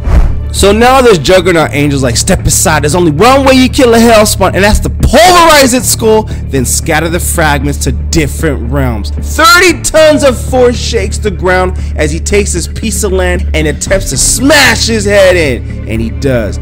But when they go to gloat over their kill, these angels like, "Where is he?" The demons escape, and they have a conversation amongst others like, "Where the hell did this guy go?" But before they can finish the sentence and their hypothesis conclusion on where Gunslinger could have gone, Focus comes in and cuts off their wings. And by doing that, insanity will soon infect every angel's mind. So what Gunslinger Spawn did is he whispered to his ear on how to hurt the angels and gave him his knife. Cut their wings was all that he said, and that was in the last issue. That's the only words he needed to speak. But this speedster, Focus, did more than also cut their wings. He also took McCarver miles away, then saved Gunslinger Spawn from being brutally crushed. Those efforts, unfortunately, have taken a toll on him. And Gunslinger's like, man, you're human. This is a wrong place for you. And you don't look so good right now. And Focus tells him, worry about yourself. I'll take care of my own business. And Gunslinger Spawn's like, nah, bruh, not against them. There are hundreds of them. This is just the first wave. You need to get your ass out of here, boy. He wants to, but he can't. Not right now, because the experiment that created Focus only gave him limited energy. He has to regenerate after excessive use, and he needs a few minutes to do that. A few minutes they don't have, which makes him an easy target as this Juggernaut Angel throws his arrow at him, Focus, but Gunslinger has to go and deflect it. He's not going to let it go down that easily. Then against his better judgment, Javier only has one move, and that is to save the human Focus, but he needs to take the brunt of the beating upon himself while he does that. So he pushes Focus out the way. Get out of here, boy. I said run. But Focus is ambushed, and Gunslinger tells him get out because they're gonna tear you apart. So Gunslinger Spawn takes out his gun, shoots wildly like a rabid, savage cowboy that he is, because everything has gotten out of control. So as he fights his Juggernaut Angel and gets decks and gets worked and he receives that smoke, Gunslinger has the energy to leave, though barely, but not enough to carry another person. But how does he leave someone willing to lay down their life to protect him? And Gunslinger Spawn tells you, you want to be a hero? Then be smart and live, boy. Tell others and run. Against every instinct, Focus frustratingly knows he's right. But for Javier, it's one less distracting to deal with as Focus leaves. Now, one thing about Gunslinger Spawn is he thrives on being a loner. It's when his adrenaline kicks in.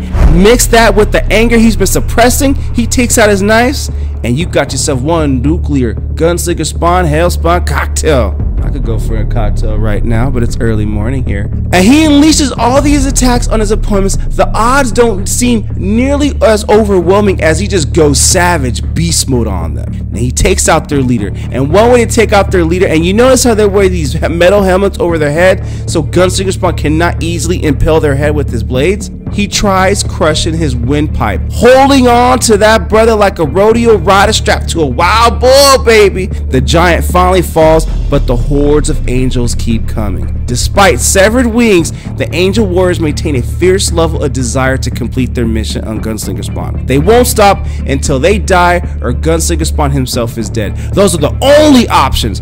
Low on power, Javier isn't confident enough he can win, and if he can't kill them, he needs to escape. So in desperation, he grabs a couple bloody wings, uses a necroplasm, and attaches it onto himself. And he gets ready to prepare to take off for flight. And God will deliver his wrath in the way we've never seen before, so he only has one option: retreat and get away.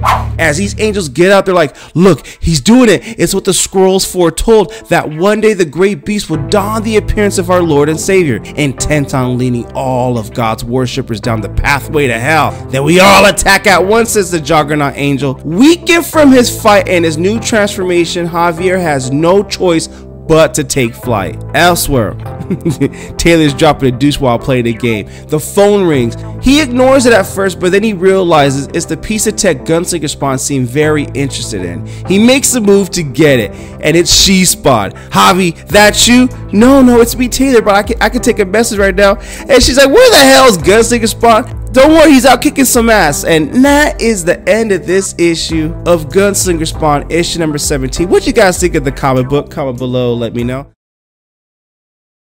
So previously on Gunslinger Spawn, Gunslinger barely escapes a savage attack by a group of angels by stealing some of their power. And in some seedy motel room, Taylor is playing video games with dinosaurs and just, going to work on this, like a Call of Duty dinosaur version, or Fortnite. Fortnite's a lot bigger game. We're going to call it Fortnite because he's into it. He gets tapped behind the shoulder and it's Gunslinger Spawn looking all heavenly Hellspawn-like and with the angel wings, and he's just not feeling good. And that's what he tells him, so he falls face first to the ground. All Taylor can do is just yell, Javi, wake up. Tell me what's wrong. Where'd you get these wings from? I said, wake up. And he just collapses right there and closes his eyes. Panicked, Taylor jets out the room, heading to the only place that makes sense to him. but it'll take him more than 45 minutes to get there. Wahia, he goes to the shaman, which is, you know, he's meditating, doing his thing, and all he could do is just tell him that, hey, Javi's sick and you need to help. And Wahia is like, boy, you're trespassing. This is a second place. I don't give a shit. Our boy needs our help. And listen to me, old man, I've been through this enough times with him. I don't care if you think his strength won't fail him, and this boy's been tested before. Gunslinger Spawn been tested before. He's got some damn wings on. It makes no damn sense. You got to help him. So the shaman, after listening, instantly changes his attitude for some reason and then barks an order. You need to take me to him now.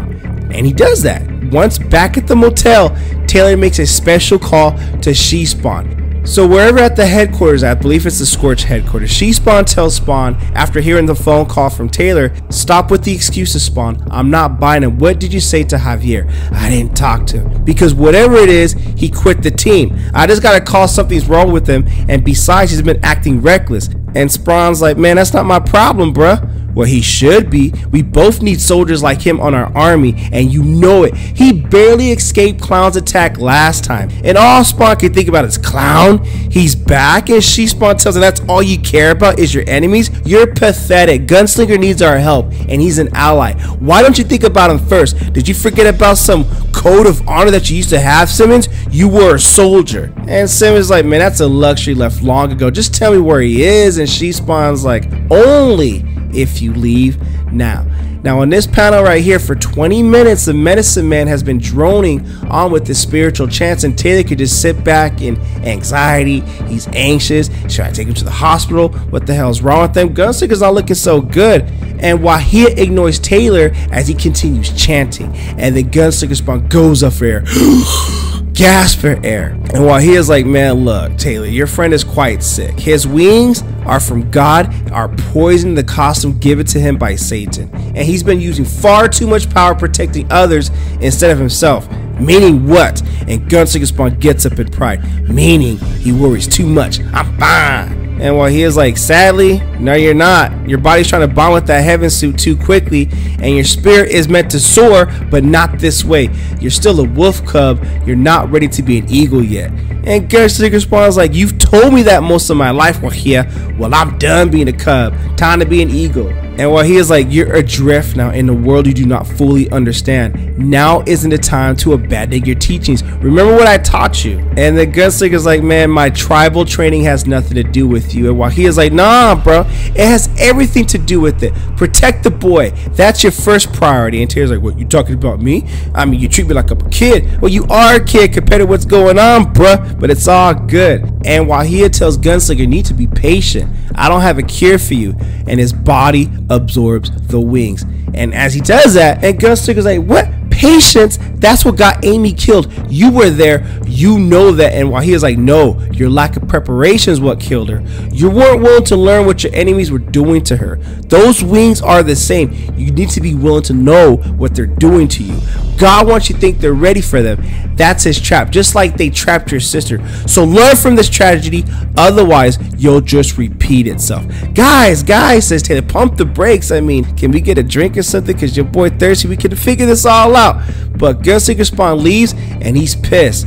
And Taylor's like, should I go after him? And Wahia's like, nah, I've seen him like this before. Let him blow up some steam. But you, boy, we haven't begun your training yet.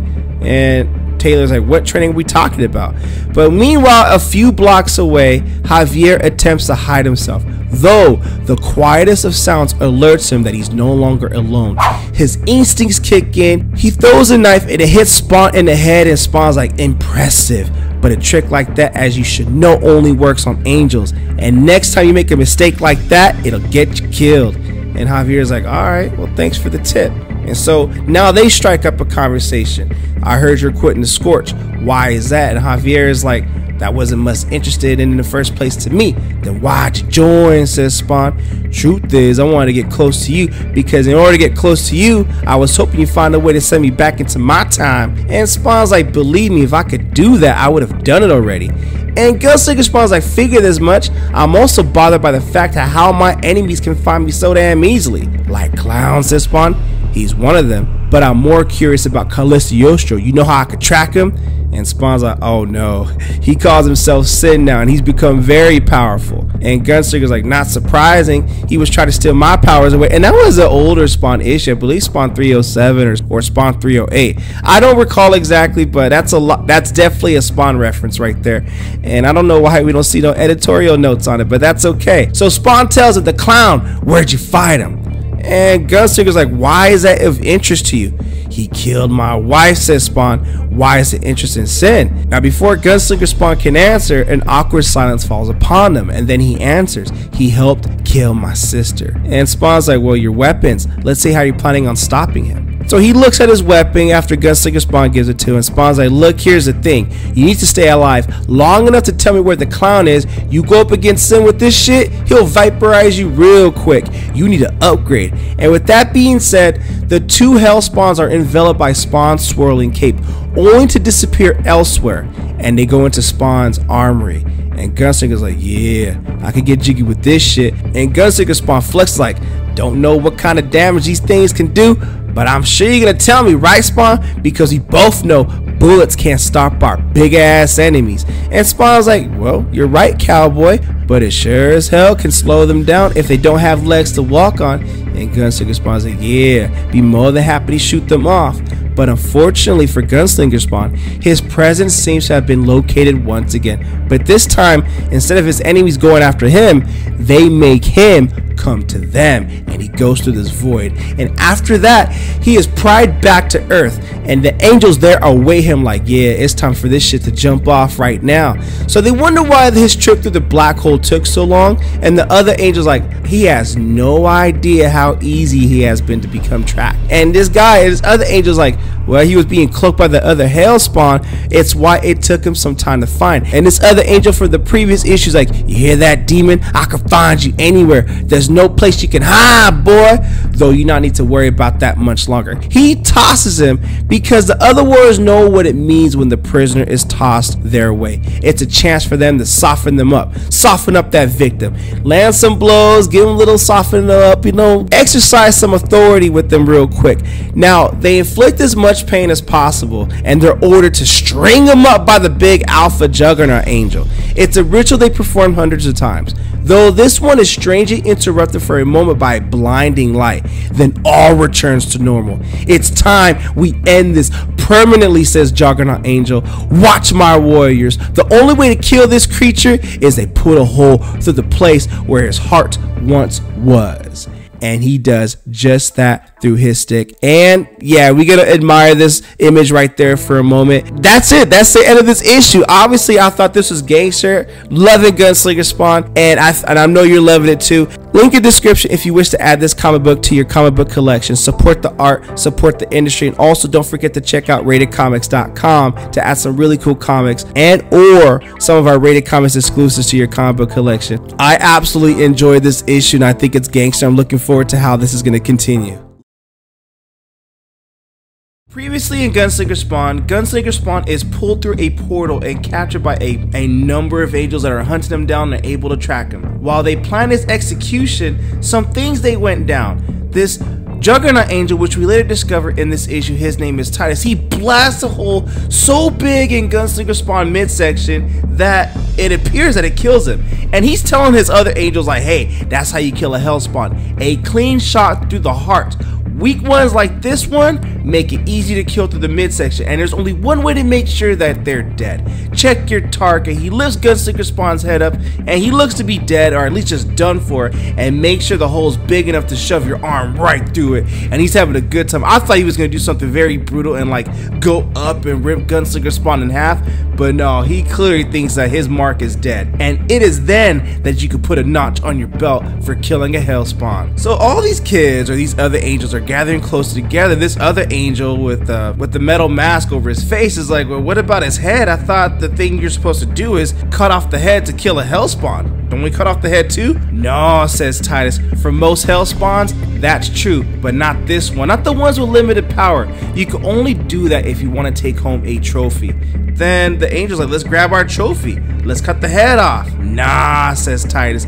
God said she'll do it. She wants the pleasure for herself. Kind of interesting that they refer God as a she, but okay, we'll go with it for the sake of storytelling. It goes against the Bible though, but we're gonna go with it for the sake of the story. And Titus like, well, she might want the head, but I don't think God will mind if we keep a tongue for ourselves, so let's cut out Gunslinger Spawn's tongue and keep that as our trophy. And then a bullet flies over, knocks out the blade, disarms him, and the air echoes with the sound of a gun blast. Back away from him, says Spawn, as he holds a gun that's really massively cocked.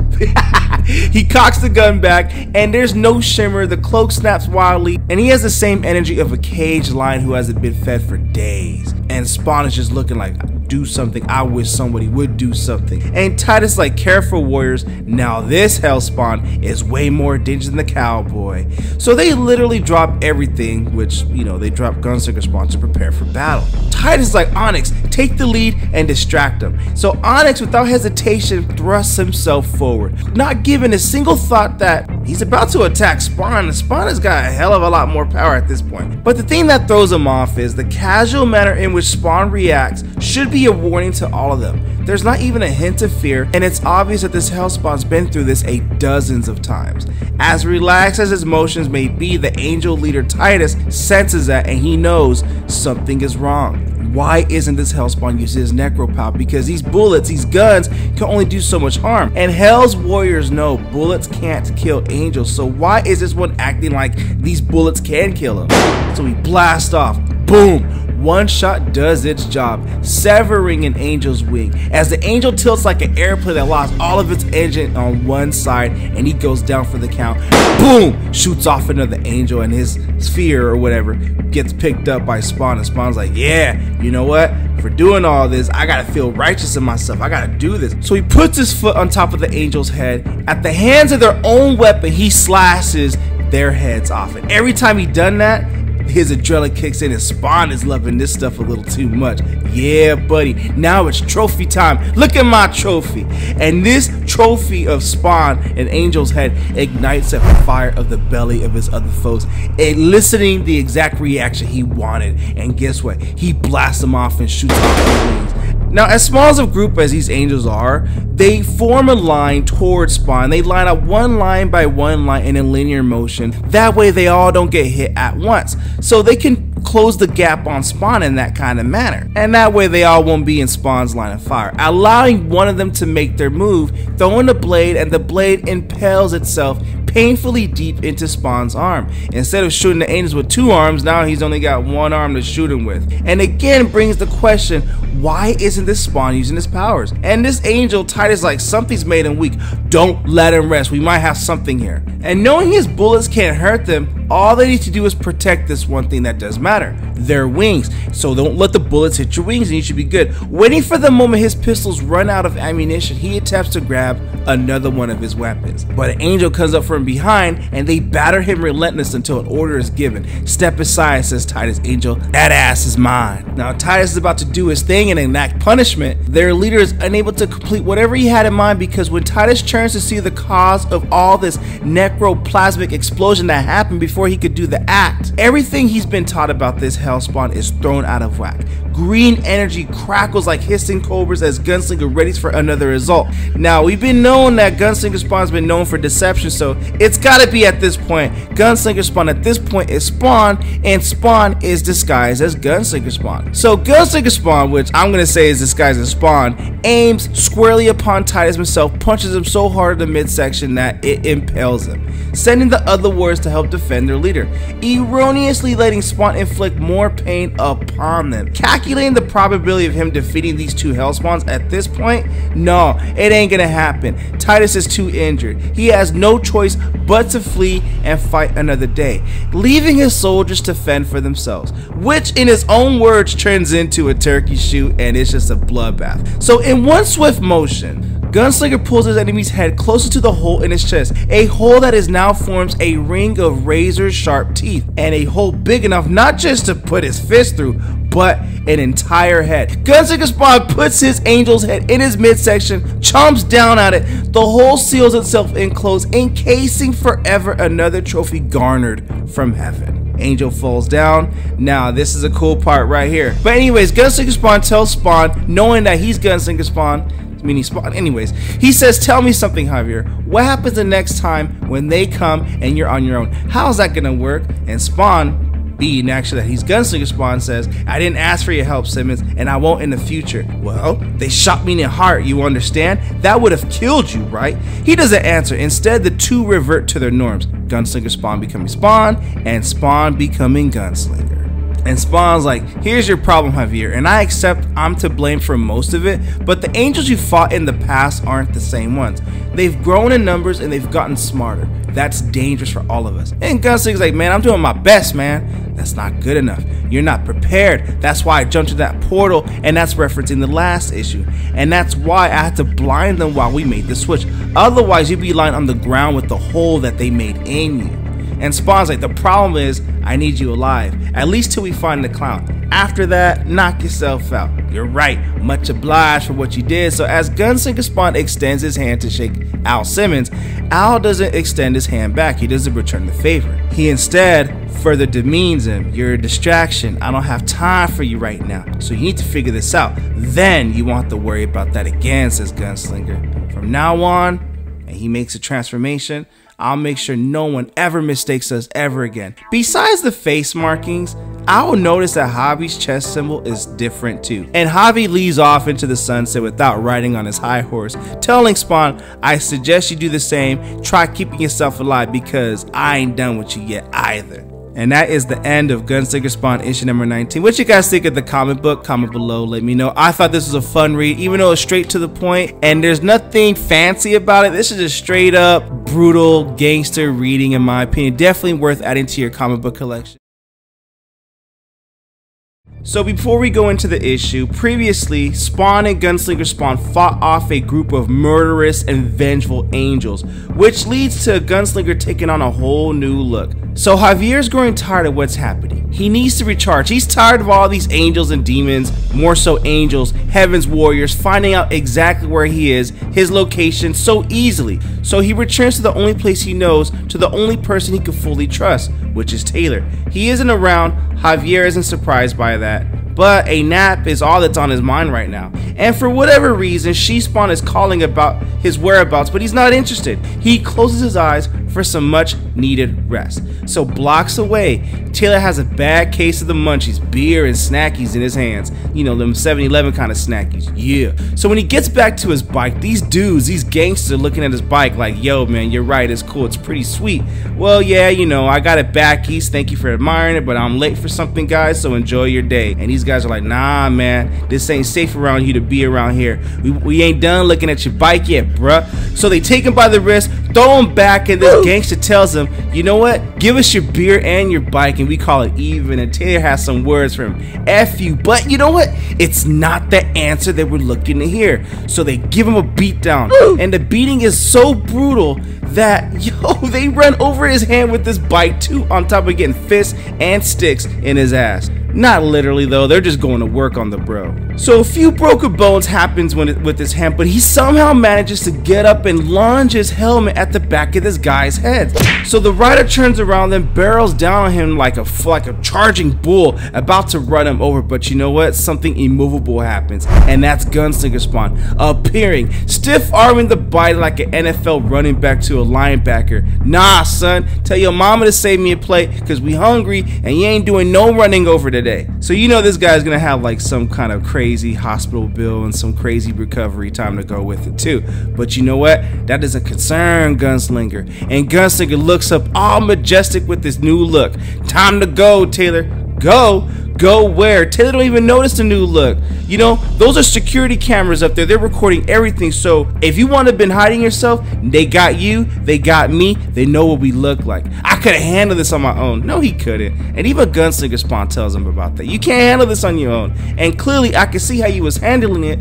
You might have been able to handle it on your, but no, he wasn't able to. So Gunslinger Spawn tells him, get on the bike. He budges.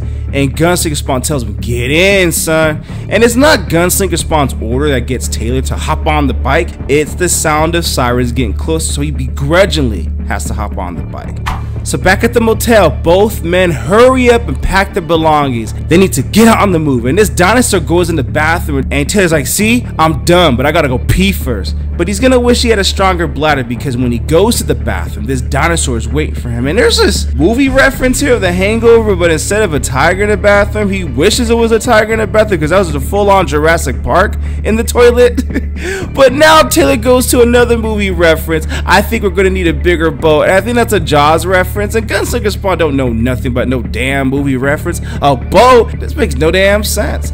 So in 2 seconds, none of that's gonna matter, because she enters the front door like she owns the place. And why wouldn't she? Afternoon, gentlemen.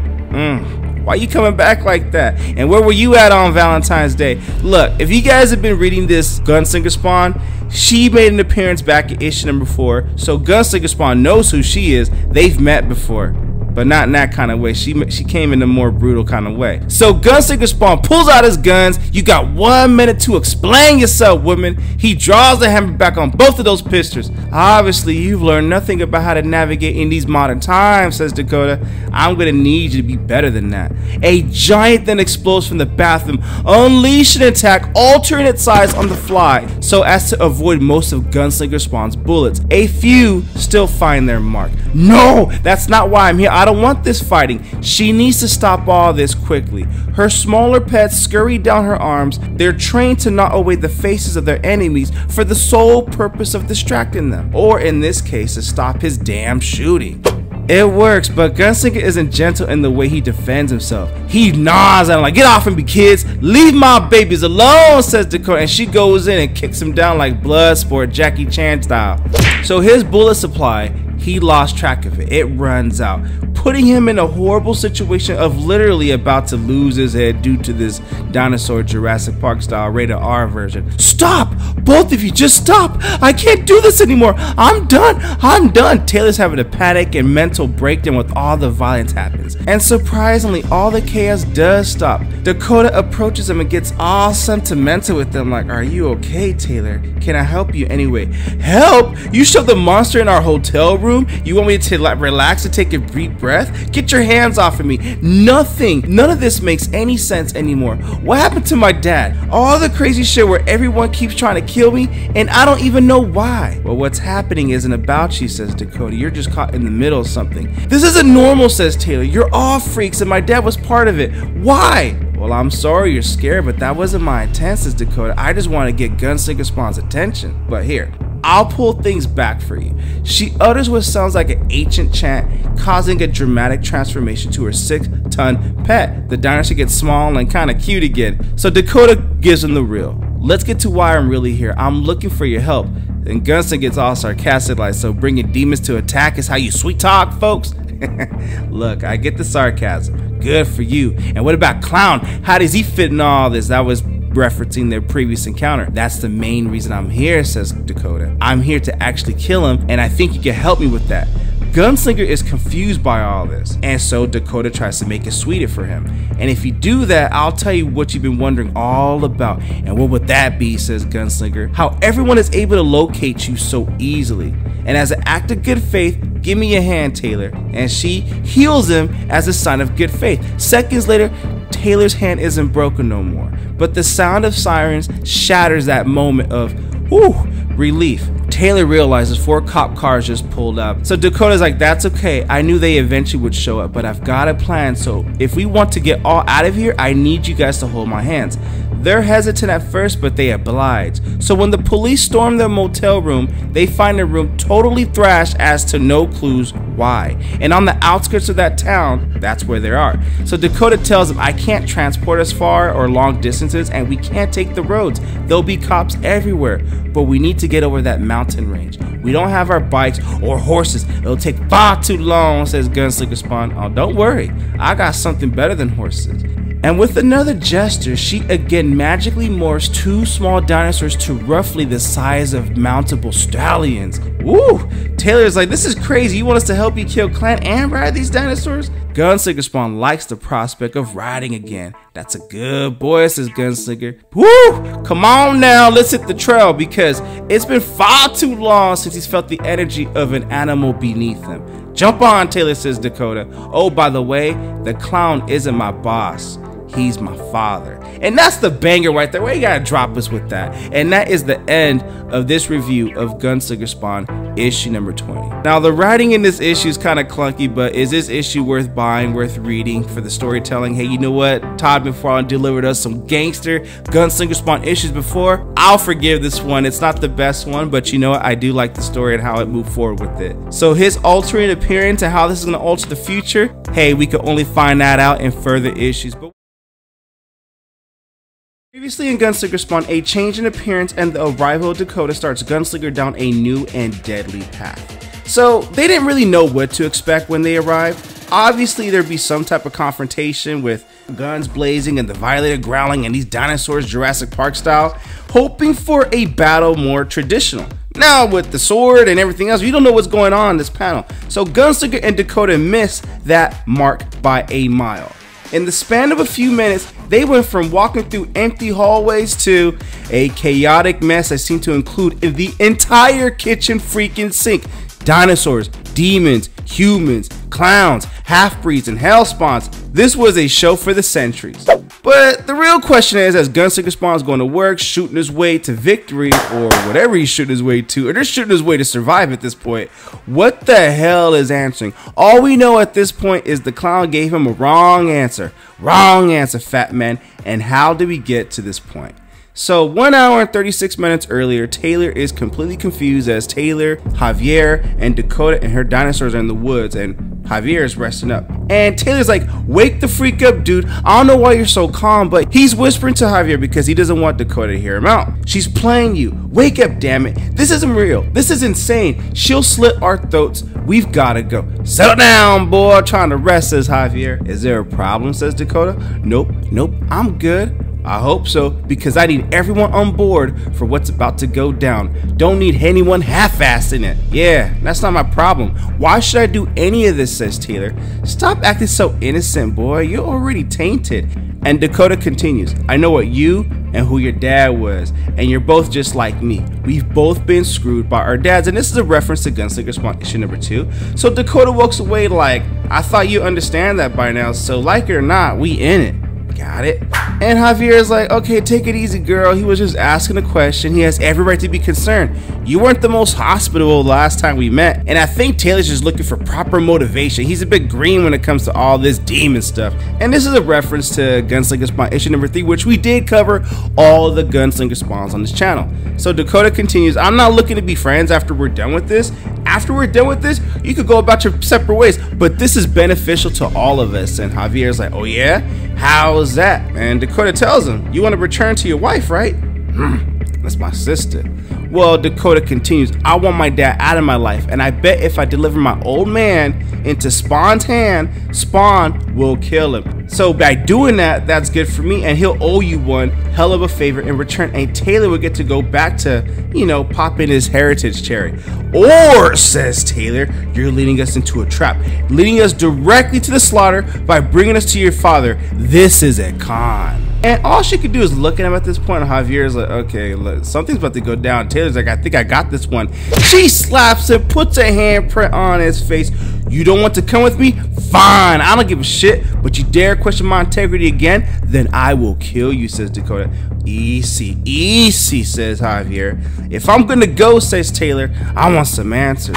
So what's the story with these? Dinosaurs are an odd thing to be hanging out with you. And Javier's like, well, what's a dinosaur? Because of his time zone, he doesn't know what a dinosaur is. Jesus, it's the thing that's on your shoulder. And Javier's like, no, these are demons. And it's a funny moment between arguing that they're demons and dinosaurs. And Javier's like, what the freak is a dinosaur? So Dakota reminds Taylor that Gunslinger Spawn doesn't read and there weren't many evolution books passed around during the Civil War. Civil War, says Taylor, what the heck is that supposed to mean? Didn't he tell you, says Dakota? Your cowboy friend here isn't from our time. He's from 200 years in the past. So Gunslinger gets his necroplasmic enrage going on. What's a dinosaur? Oh, says Taylor as he has his moment of relief. That's why you can't read. You're from Lincoln's time. I thought you were just a dumb shit all this time. Who you calling dumb, says Gunslinger. And he's pissed. So after time, they sort things out with their misunderstanding, eventually traveling and transporting to the water's edge. So Dakota and Gunslinger look and they see off the shore. Taylor asks her, what are you looking for? Nothing, but there's an island out there. My dad has cloaked it from humans. And she's talking about Omega Island. So Gunslinger asks, can you cross us this far? Of course. So she used one of her pets, the tiny creatures, the tiny little demons, submerge itself beneath the water. A combination of magic, evolution, and hell's darkness collide, creating what Dakota needs most, a ride. Gunslinger and Dakota get on, and Taylor's like, well, hey, how do I know? How do I find you if you guys need me? Oh, don't worry, you'll know what to do. And she leaves one of the demons behind with Taylor. Omega Island is breached after passing through the cloak and its force field. So seems quiet to me, says Gunslinger, and Dakota knows her daddy all too well. He knows we're here. How can you tell? There's no guards or security. He does that when he's about to battle. He gives his enemies a chance to act first, then takes control. After that, having learned that the hard way, and we see Clown going up in heaven doing his thing right there. And I'm guessing he's still stinking from our last visit, says Dakota. I bet it's because you betrayed him. And that's a reference to Gunslinger Spawn issue number 4 and 5. So what was your original mission anyway, says Gunslinger? It was, I was supposed to kill you. But as much as he likes playing his games, he's not the only one that can set a trap. I've prepared. And before Dakota could finish her sentence, suddenly some unseen power stopped her dead in her tracks, causing her body to convulse like it's being electrocuted. She is then thrust towards a set of massive doors. Javi, below is a basement. There's a black box. Find it. Unfortunately, that's not gonna happen, as Clown and Violet and his minions, those nasty minions, look at those minions, are ready to attack. That's how they sound to me. So Clown is like, look, my pets, I told you she'd be back. That's my traitorous daughter. I knew she would return to us, but I didn't think she'd have the balls to bring the cowboy with her. Not after all I've done to her. You were supposed to kill him, not betray me, says Clown. Your mother would have been so disappointing in you. Funny. That's what she said exactly about you. Hey, fat man, I've embarrassed you once before. Happy to do it again. Now back away from the girl. The Clown smirks and he's amused. So tell me, cowboy, how's this gonna go down? You and Dakota are gonna jump me together? Was that your plan? You surely remember Violator, don't you? And that little swamping trick of yours that only seemed to work if others are around? He's talking about his deception trick that worked on Clown in issue number 6, which nobody's around. Lucky for you, says Gunslinger. I don't like it when things are too tilted in my favor. So Gunslinger Spawn continues to get under Clown's skin as a small dinosaur scurries near the Violator. She can't communicate with her pets, not in her condition, says Clown. Guess you don't know your daughter too well then, says Gunslinger. Shoots the Clown ahead, which only stings her for a second, because Dakota had told Gunslinger she only needs one brief moment of clarity. One brief second of contact that will change everything. And just like that, the odds are instantly evened as the two mighty titans are ready to collide. The Jurassic Park dinosaur demon and the Violator. This is bullshit, says Taylor. Elsewhere, on dry land, Taylor is bored out of his mind. He fidgets about wondering if he should leave or wait a little bit longer, then accidentally comes upon a missing skull that looks eerily like those of Gunslinger Spawn's hat. He also wonders if anything exciting is happening on the island. If he only knew how big of an understatement that was, and these clowns and the Violator are ready to attack Dakota and Gunslinger Spawn. Look at those clowns, look at those minions. I might have had a little bit too much fun imitating the minions, but yo, this is definitely a very fun read.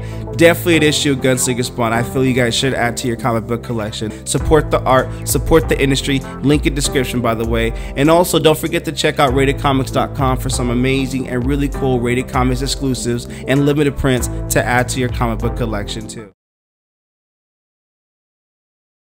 So before we begin this issue, so previously in Gunslinger Spawn, Gunslinger and Dakota are headed to infiltrate Omega Island to take down Dakota's father, the nefarious Clown. Now when they get there for the second time since being pulled into the future, Gunslinger faces an onslaught by Clown, but why? Here's the reason. After their first meeting, it should have been abundantly clear that they've never joined forces before. In fact, Gunslinger Spawn understands why Clown might want to kill them, or to kill him, because of the last encounter. That's going back to Gunslinger Spawn issue number 3, 4, 5, and 6, I believe.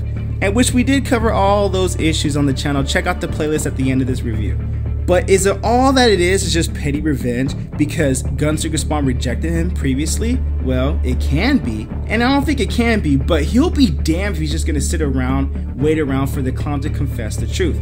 No, not while his savage minions want to rip out his throat and they go to work on him like So now Dakota, Clown's daughter, though imprisoned herself, Dakota won't idly stand by and watch all this onslaught go by. Her target pivots, which is the Violator, excited at the chance to spill blood. Combined, Violator and now the attacking T-Rex, Dakota's pet, stand over 20 feet tall, weighing nearly 30,000 pounds, all going to work, and making their clash literally shake the ground that they stand upon. And you can only imagine how this is turning out with the ground trembling and all this chaos is going on. So as both heed to their masters called Dakota's controlling T-Rex and Clown is controlling the Violator with this onslaught, they're ready to protect their masters at any cost they deem necessary. So now Clown, when he gets up, he's still recovering from the bullet to his head. An indignation blasted from the barrel of Gunslinger Spawn pistol that happened previously, so bullets can't kill him, it can only delay him. But still, Clown must remain safe from any further distractions as T-Rex and Violator go to work because he's in the middle of this battlefield and he's only a casualty and a liability as that fact. So leaving Violator to fend for himself against a foe as primal as he is, and they just go to work, and look at how all this is going on, and the art's just super gangster in this issue. So now Clown is used to controlling monsters and demons, but for some reason dinosaurs don't fall into that category. He can't control it. But if he can't control it physically, he'll make sure he'll make it submit to him mentally. Or if not, he'll simply just use his powers to fry its brains. And the T-Rex is going down, and you can tell that the powers are taking full control over him. Dakota is shocked by all this. "You're hurting my pet. You're hurting him. Stop him, you bastard," she says. And Clown is like, "I'm starting, but you know, it's all because of you, and I'm gonna finish this."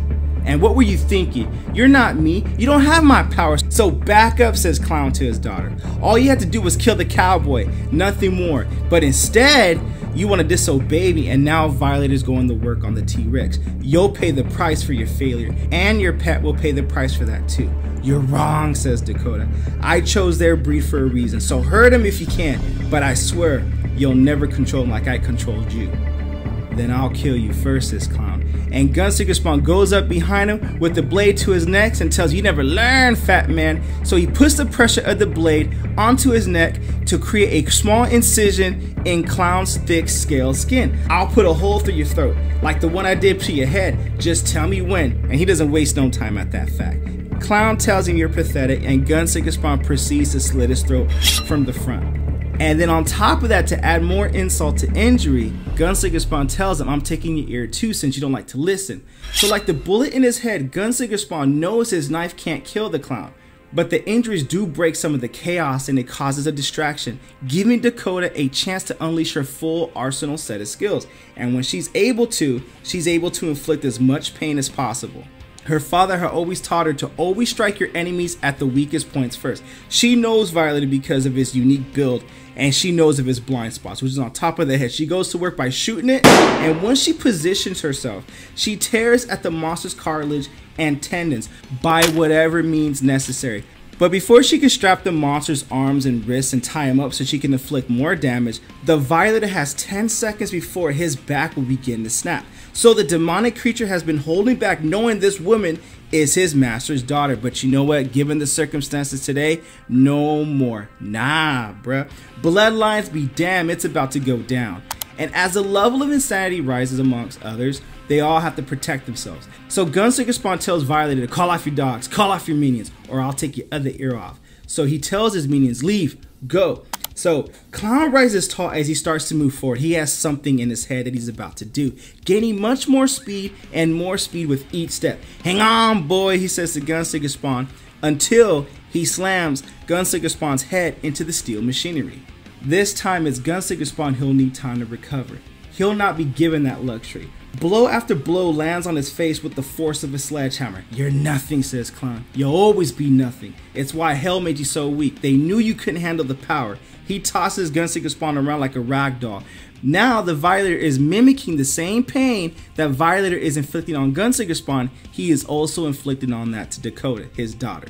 So once again, a pet comes to their master's rescue. And it's a dinosaur now, defending the honor of his master Dakota. It's prehistoric versus demonic, and only one will survive this time. So now Clown gets up and he's like, you know why I sent Dakota after you, Gunslinger? I need Simmons and the Green World to wake up, to pay attention to what Calypso is trying to do. I warned both Simmons and Nix, but Simmons isn't playing ball, but he will once you're dead. And this is referencing Spawn issue number 342, which we did cover in the channel. I'll put the link to that video at the end of this video because your boy needs the watch time on this. So don't be skipping ahead. Treat yourself, don't cheat yourself. Watch the rest of this video.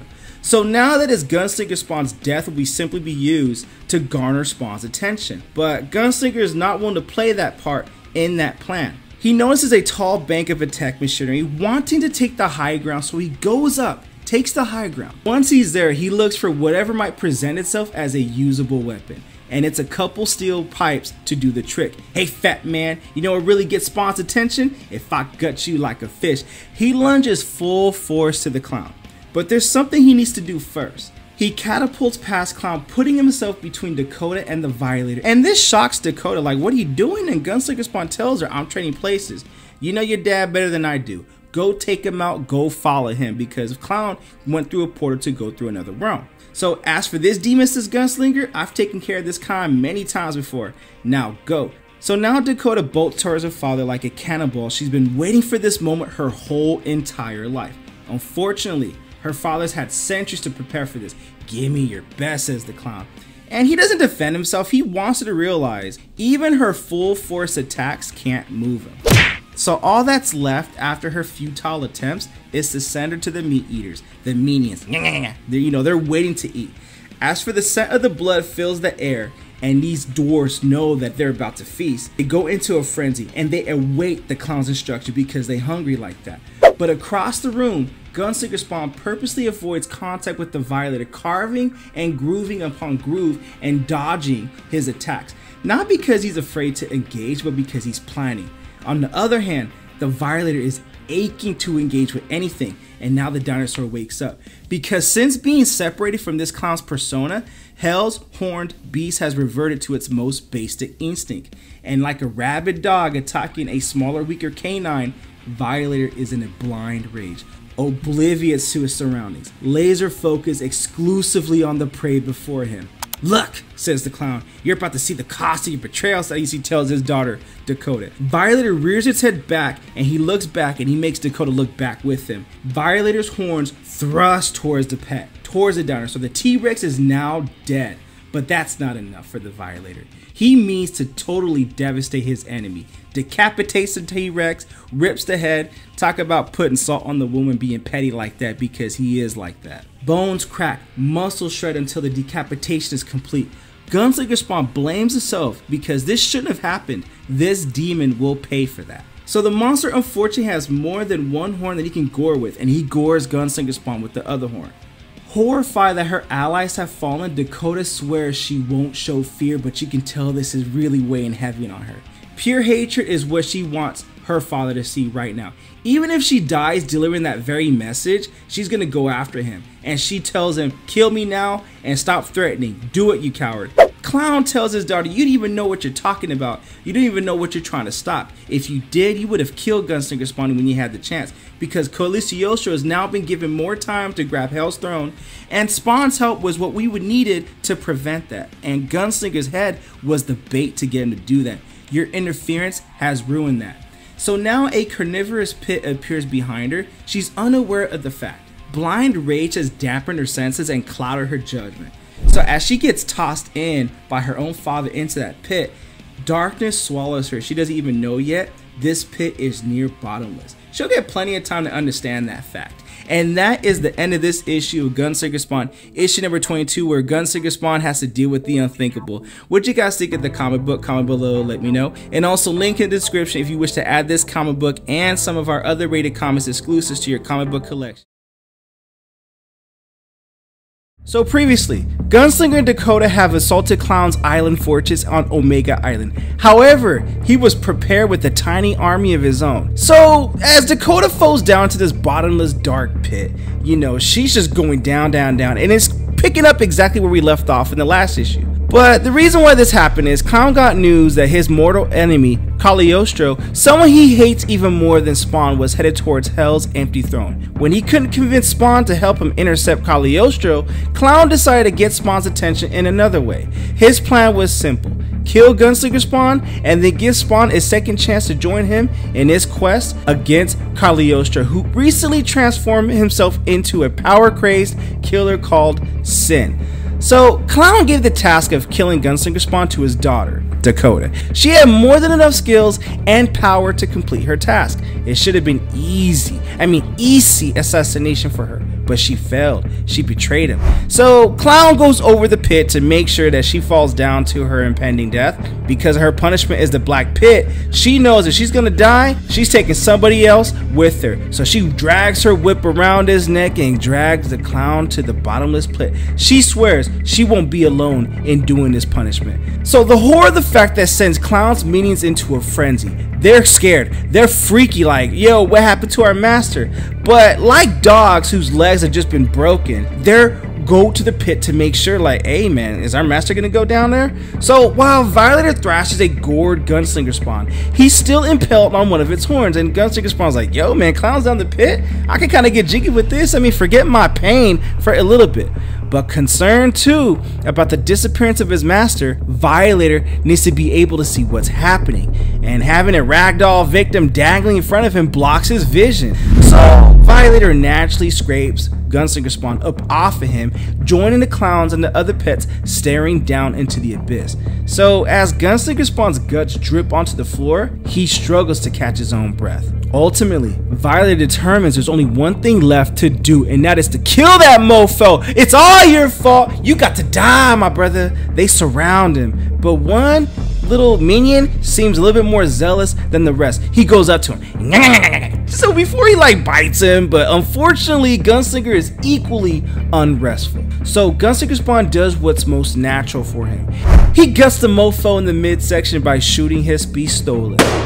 Because guess what? His guts won't be the only one that's spilled on the floor, but it gives his enemies their opening. So even though Gunslinger Spawn's distracted and his enemies have to go in, well, it ain't no more distraction no more, because sometimes if you're going to war and plan on surviving, it's better to be more lucky than skilled. So as Javi and the dinosaur hit the ground running, they find out later that Dakota sent a distress signal when one of her dinosaurs got, you know, his head decapitated by the Violator. And that was in issue number 22 of Gunslinger Spawn, in the previous issue. So the signal alerted this Jurassic Park reptile, and they go at it. So the Violator takes the head of the decapitated brother or sister and just hurls it at Taylor.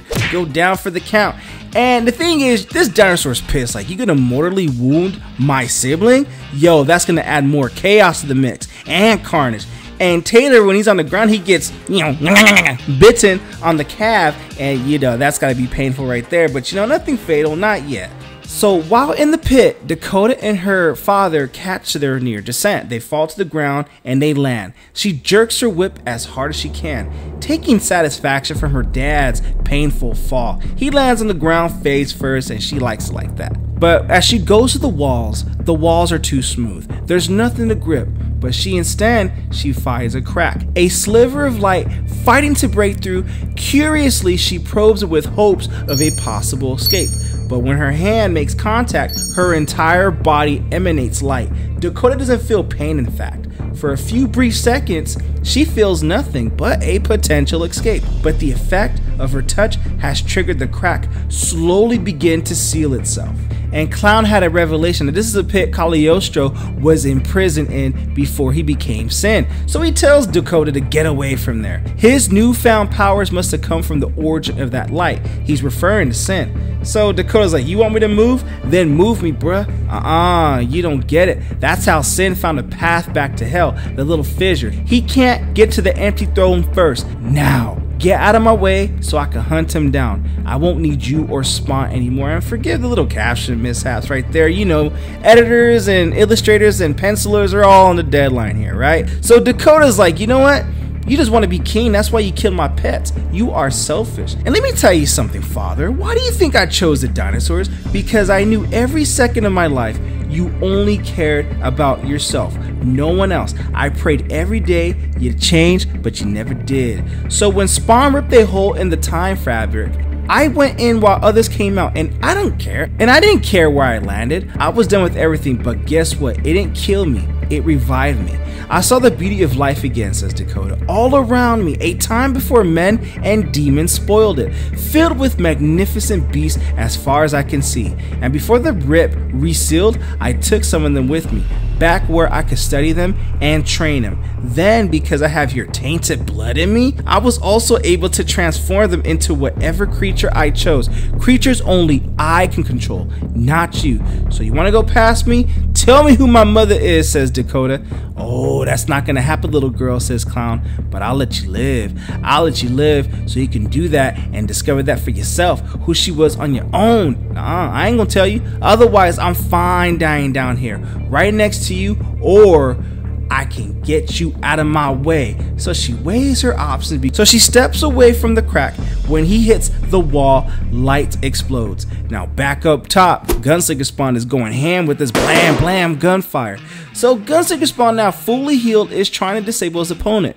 Just as the cavalry arrives, well, guess what? Dakota comes in and says, I've had enough. A force field does its part while her giant does the rest. And these dinosaurs, that T-Rex, Jurassic Park Rex, goes in and chomps down because he's hungry for some snackies. Some snacky minions. So Dakota looks at the Violator like, you're next. Gunslinger joins her left flank, and the T-Rex is on the right. He's surrounded, and Dakota tells him point blank, like, you can't take us all on, and the Violator knows that she's right. And being that he knows that she's right, he growls towards a few remaining minions on his side, like, come over here, kids. It's time for all them to leave and fight these enemies another day. For now, rejoining their master by following his putrid scent down in the abyss, that's all that matters to them. So they jump down the pit, go in, and unconcerned about her enemy's fate, Dakota needs to mourn instead for the other dinosaur, her other pet. And Gunslinger's like, you okay? Anything we could do? Yes. Hunt down my father and then kill the bastard. This one will help you. I've heard you can't travel in the shadows, says Dakota, which is true. That's been established in previous issues. So Dakota tells him, you know how to get close to those that you hate, but your motorcycle will give you away. But now when you, and only you, touch this baby's head, you'll have your steed. So Taylor's like, are you saying this thing is going to turn into like a horse or something? Ooh, kind of, says Dakota. So Hellspawn, when you're done killing those that hurt your sister, my father's head needs to be next on your list. Deal? So get his ass. And Gunslinger Spawn's like, oh no, we got ourselves a deal, baby girl. So good.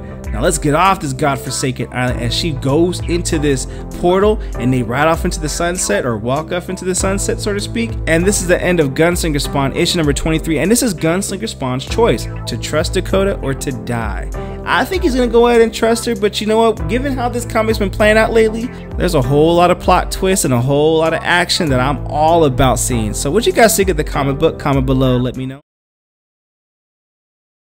So previously in the previous issue, Gunslinger Spawn and Dakota barely made it out alive with their battle against the clown. And now, Dakota gave Javi a gift as a thank you. So we go into this trance with Taylor's having. He doesn't know why it comes or where it hides when it's not there. Either way, Taylor's never had control over it. And that's the part that scares him the most, because when he was a child, the doctors told his mother he'll grow out of it, that it was just a mild panic attack. Now he's going through a trance right now, like it's Hellraiser movie style kind of deal, you know? And because he kept going through this as a child, the mental toll it took on Taylor's adolescent psyche will never be known. But someone could have helped him, they just chose not to, and that someone was his dad. He left his son to deal with his apparent affliction, not once uttering a word to assure his son that what he was going through was normal. By normal, he meant with regard to his dad having a bloodline and a connection to heaven's elite warriors, the angels, that his father married a human woman and had a son named Taylor, him. And he kept silent about all of that. Instead, he chose to let him suffer that every single day. So now Taylor wakes up from this trance, this panic attack. He's like, nah, no more pain. And Javi's like, easy boy, easy, you're all right, all right? Oh, you know. So even that little dinosaur, that little gift from Dakota from the previous issue, tends to have an affliction towards Taylor and genuinely is concerned for him. So Taylor's like, I just need a minute, man. I just need to rest, all right? And then as he gets some rest and he looks at Javi's arm and his scar, he's like, whoa, where'd you get those cuts from? Javi's like, don't worry about it. He puts his sleeve down and Taylor notices that, hey, Javi's got more scars in the stomach. I guess it's just kind of friendly reminding us that, hey, I know Taylor's going through a lot, but Javi's got some scars of his own too. Mind your business, boy, says Javi. So they get up, the dinosaur licks him. Now the dinosaur goes into Javi's jacket and Javi realized, well, she fits in my pocket perfectly. And Gunslinger Spawn's like, I just have to pull her up because it's time to go on my revenge path, all right? So the tiny dinosaur scurries between Javier's legs and Javier forms back into his form, Gunslinger Spawn. So a quick light show happens, then a deafening sound explodes. It instinctively knows that it's not been summoned as merely a mode of transportation. No, it's been summoned as a hellish force of nature. So as Gunslinger Spawn adjusts himself atop his mount, he feels a sense of comfort, one that's been stripped away from him since his arrival to the modern times. A comfort that'll lead to limitless bloodshed, and he's ready to go. And Taylor's like, yo man, where you going? And even though Gunslinger Spawn just rides away, doesn't say a word, he's going to atone for the loss of his sister and to make them pay for every scar carved into his body. So 2 hours later he arrives at his destination, or at least one of his destinations, and it's the shaman. And he tells Gunslinger, when did you notice the boy's condition? Just recently? Yeah, he seemed fine last night. Or at least until last night. And then this guy is like, then you weren't paying attention as usual. I sensed it last time I saw you guys. His bloodline, it's poisoning him. He can't be left alone, not now. I know, says Gunslinger. It's why I'm here. I don't have time to take care of him. I don't have time to take care of his needs. You need to take care of this. And he just looks at him like, so you're really gonna abandon him? Did you hear what I said? He's dying. Gunslinger's like, he's a distraction. You're the medicine man, the great shaman. I'm asking you, go help him. Shaman's like, why? So you can seek out your revenge? I taught you better than that. Nah, bruh. You taught me how to hunt, and I'm trying to do that. But not with the sick kid at my side. He'll get us both killed. They'll kill us both. They can wait, says the shaman. No, they can't wait. Revenge is a dish best served right freaking now. And all I've been doing is putting them off. No more. It's time. And the shaman is disappointed, like, then there's a sickness in you too. And Gunslinger Spawn's like, that's alright. If wanting to wipe their evil face off the face of the earth is wrong, then I've been sick for a very long time. So in this panel right here, we see Sharon on a phone call with her boyfriend Thomas, and she's having a good time putting the lipstick on. She gets out the bathroom and she tells this guy, excuse me, I think that's my table. Hello Sharon, please sit down. We need to talk, as he has that eerie shadow on his face. She sits down and he tells her, seems like you're not keeping up with your end of the bargain. Your boyfriend, Thomas or Timmy, whatever, you were going to get him to join our side, remember? And Sharon's like, I've tried, but he doesn't want to. He won't listen to me. He's too honest. We're not really giving much glimpse of what's going on here, but later on we'll get revealed a little bit at a time. And he tells her, if you want the rest of your money, then you gotta try harder. By the way, how's your kid doing anyway? But yeah, you know he has that leverage over her too. So he tells her, I bet he'll be doing a lot better if he could pay for his operation, right? Well, here's a small gift you could pawn for cash. We got more gifts for you, all right? But we need your boyfriend to commit by Friday. Got it? And that's the string attached right there. That's his leverage. Yes, says Sharon. I got it. He gets up, and once again that eerie shadow all over his face. So you already know that's one of the person that did something to Gunslinger Spawn's sister, Amy. Don't make me ask you again. He gets up, he leaves. He goes outside. He notices his car, his tires have been caught. What the? Says Gunslinger. Who could have cut your wheels like that? You don't know it yet, dude, but you just messed with the wrong guy. Says Javi. I got the exact guy I want. You're a dead man. You hear me? Javi's like, well, dead man this. Boom, you got the serious case of being mollywop right now. He transforms back to his natural state, saying nothing as his eyes and his Bowie knife just glow green and he's ready to go at it. He's not planning on wasting any of his time with any of this low-level punk, so he's going to make this quick. He needs information, and he needs information fast. When it comes to torture, you show him what you're willing to do by cut off his fingers, and Javi tells him, or now Gunslinger Spawn tells him, you got 8 good ones left. Don't make me take any more, because men like you never tell me what I need to hear the first time around. usually it takes some prodding. So I figure I'll start the prodding first, and then I'm gonna ask you a few questions, and you're gonna respond yes or no.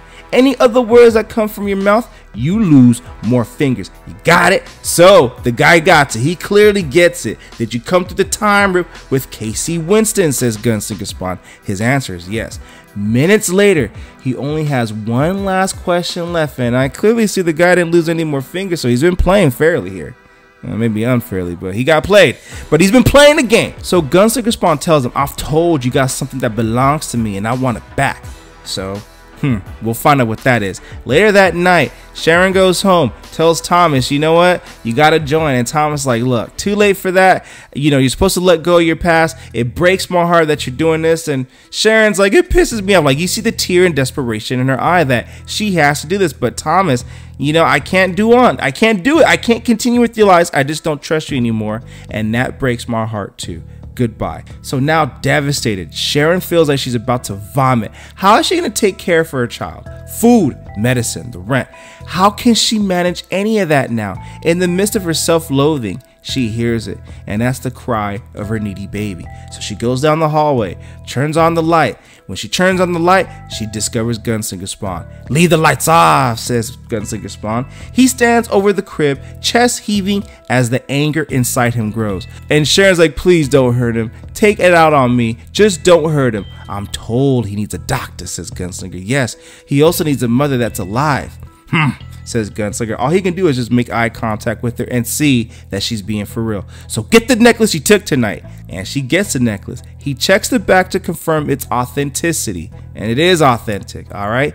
Amy, my sweet sister. So again, Gunslinger Spawn asks her, they tested him with their drugs, didn't they? And she nods yes. After he leaves, she rushes to her boy, stunned by the gift left behind by Gunslinger Spawn. Cash. Lots of cash. Probably more cash than what Homeboy was going to give, but she got cash now. But rent, food, medical bills, operations, she's got it now. She then begins to cry along with her child. And that is the end of this issue of Gunslinger Spawn. Issue number 24, Gunslinger Spawn's race against time. Obviously, he's racing against time because he's his own enemy right now. He wants his revenge and he wants it now, but Taylor actually proves that he's needing him more than ever at this point.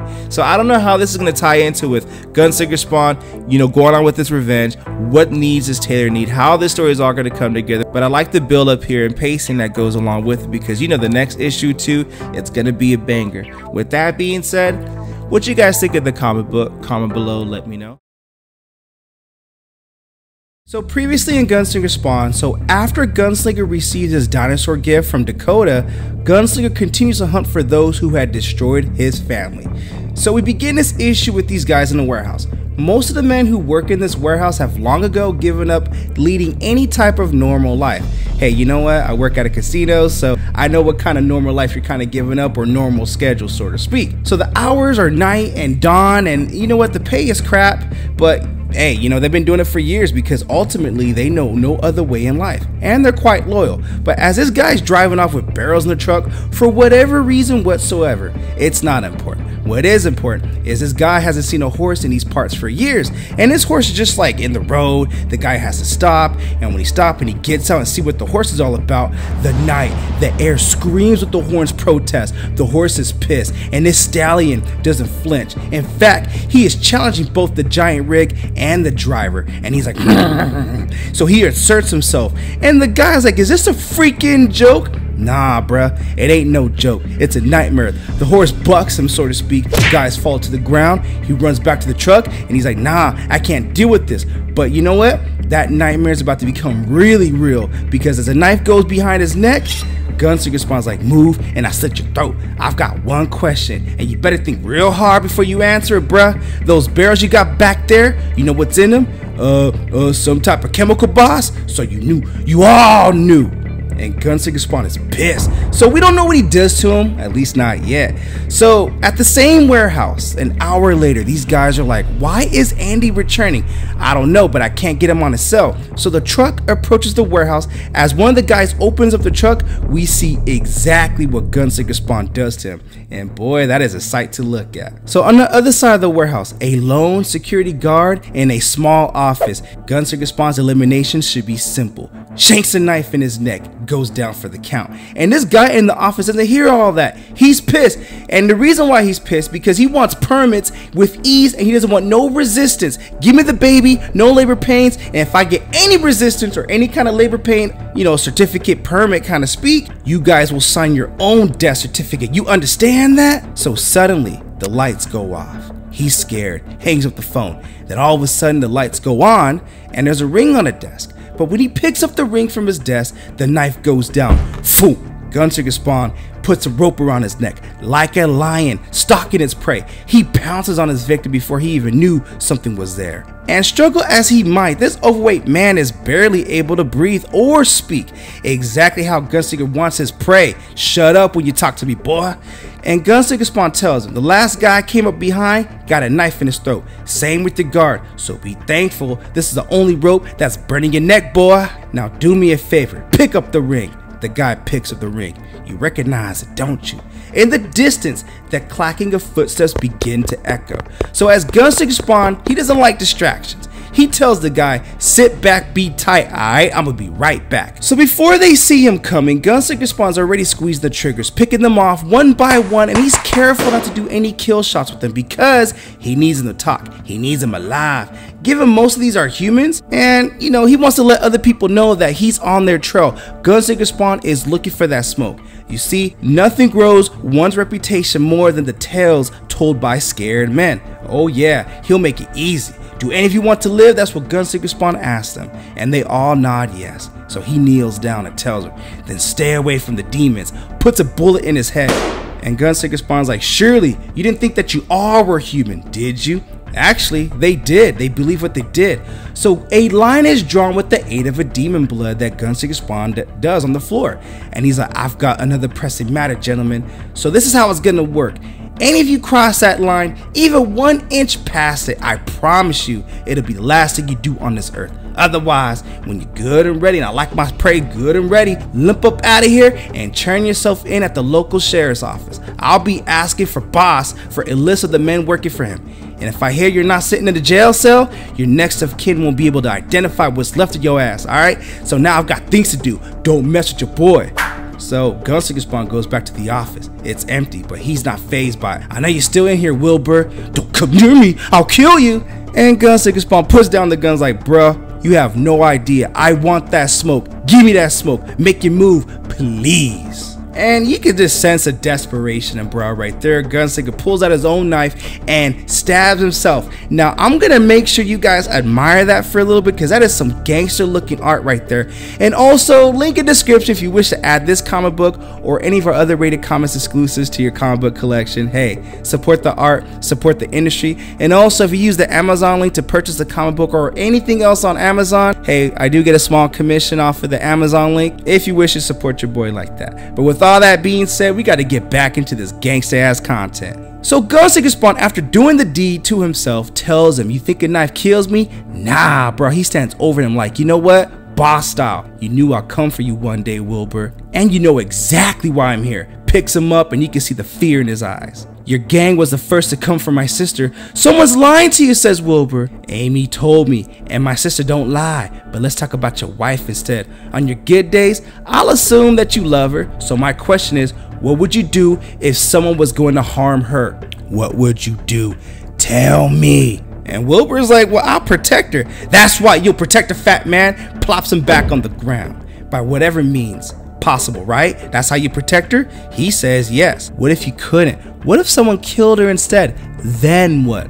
Well, then I'll hunt them down, says Wilbur. You hunt them down, right? By whatever means necessary. That's exactly why I'm here. He holds up Wilbur's wife's ring. And given what you did to my sister, how do you think I've got this ring? And Wilbur's like, if you touched my wife?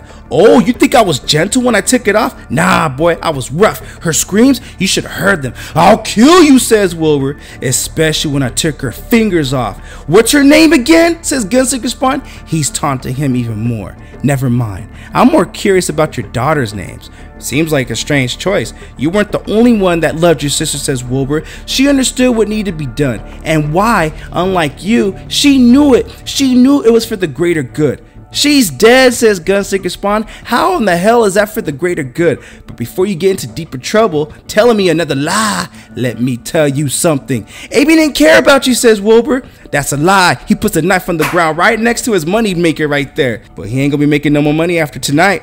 Your wife, your family, they all know all about you and what you do, how you hurt people. Your wife, she seemed quite shocked after I told her everything. You must have told her a bunch of lies too. And correction from earlier, that was a sketch that Gunslinger Spawn did, sketching that knife carving on the ground. So Gunslinger tells him she'll never forgive you. So you have a choice to make.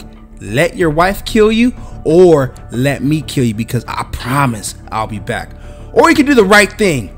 And we just gonna imply what the right thing is. He looks at the knife and I guess he does the right thing for the greater good, and we gotta admire that real quick.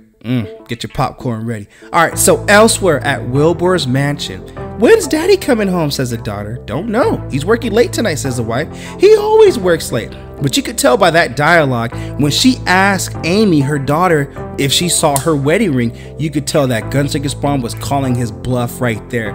And man, bro, this took his life, but you know what? Gunslinger Spawn's on that power revenge right there. Vengeful, bloody quest for revenge. And that is the end of this issue of Gunslinger Spawn, issue number 25, Gunslinger Spawn's Vendetta, a bloody quest for revenge. What you guys think of the comic book? Comment below, let me know. And also, like I say, link in the description if you wish to add this book or any of our other Rated Comics exclusive limited prints to your comic book collection. Support the art, support the industry. Lastly, this review is sponsored by coffee, so if you'd like to buy your boy a cup of coffee, link in description or donate to the Super Thanks. But the greatest compliment you guys can do is by liking this video and subscribing to Rated Comics YouTube channel. Thank you again for watching. Until next time.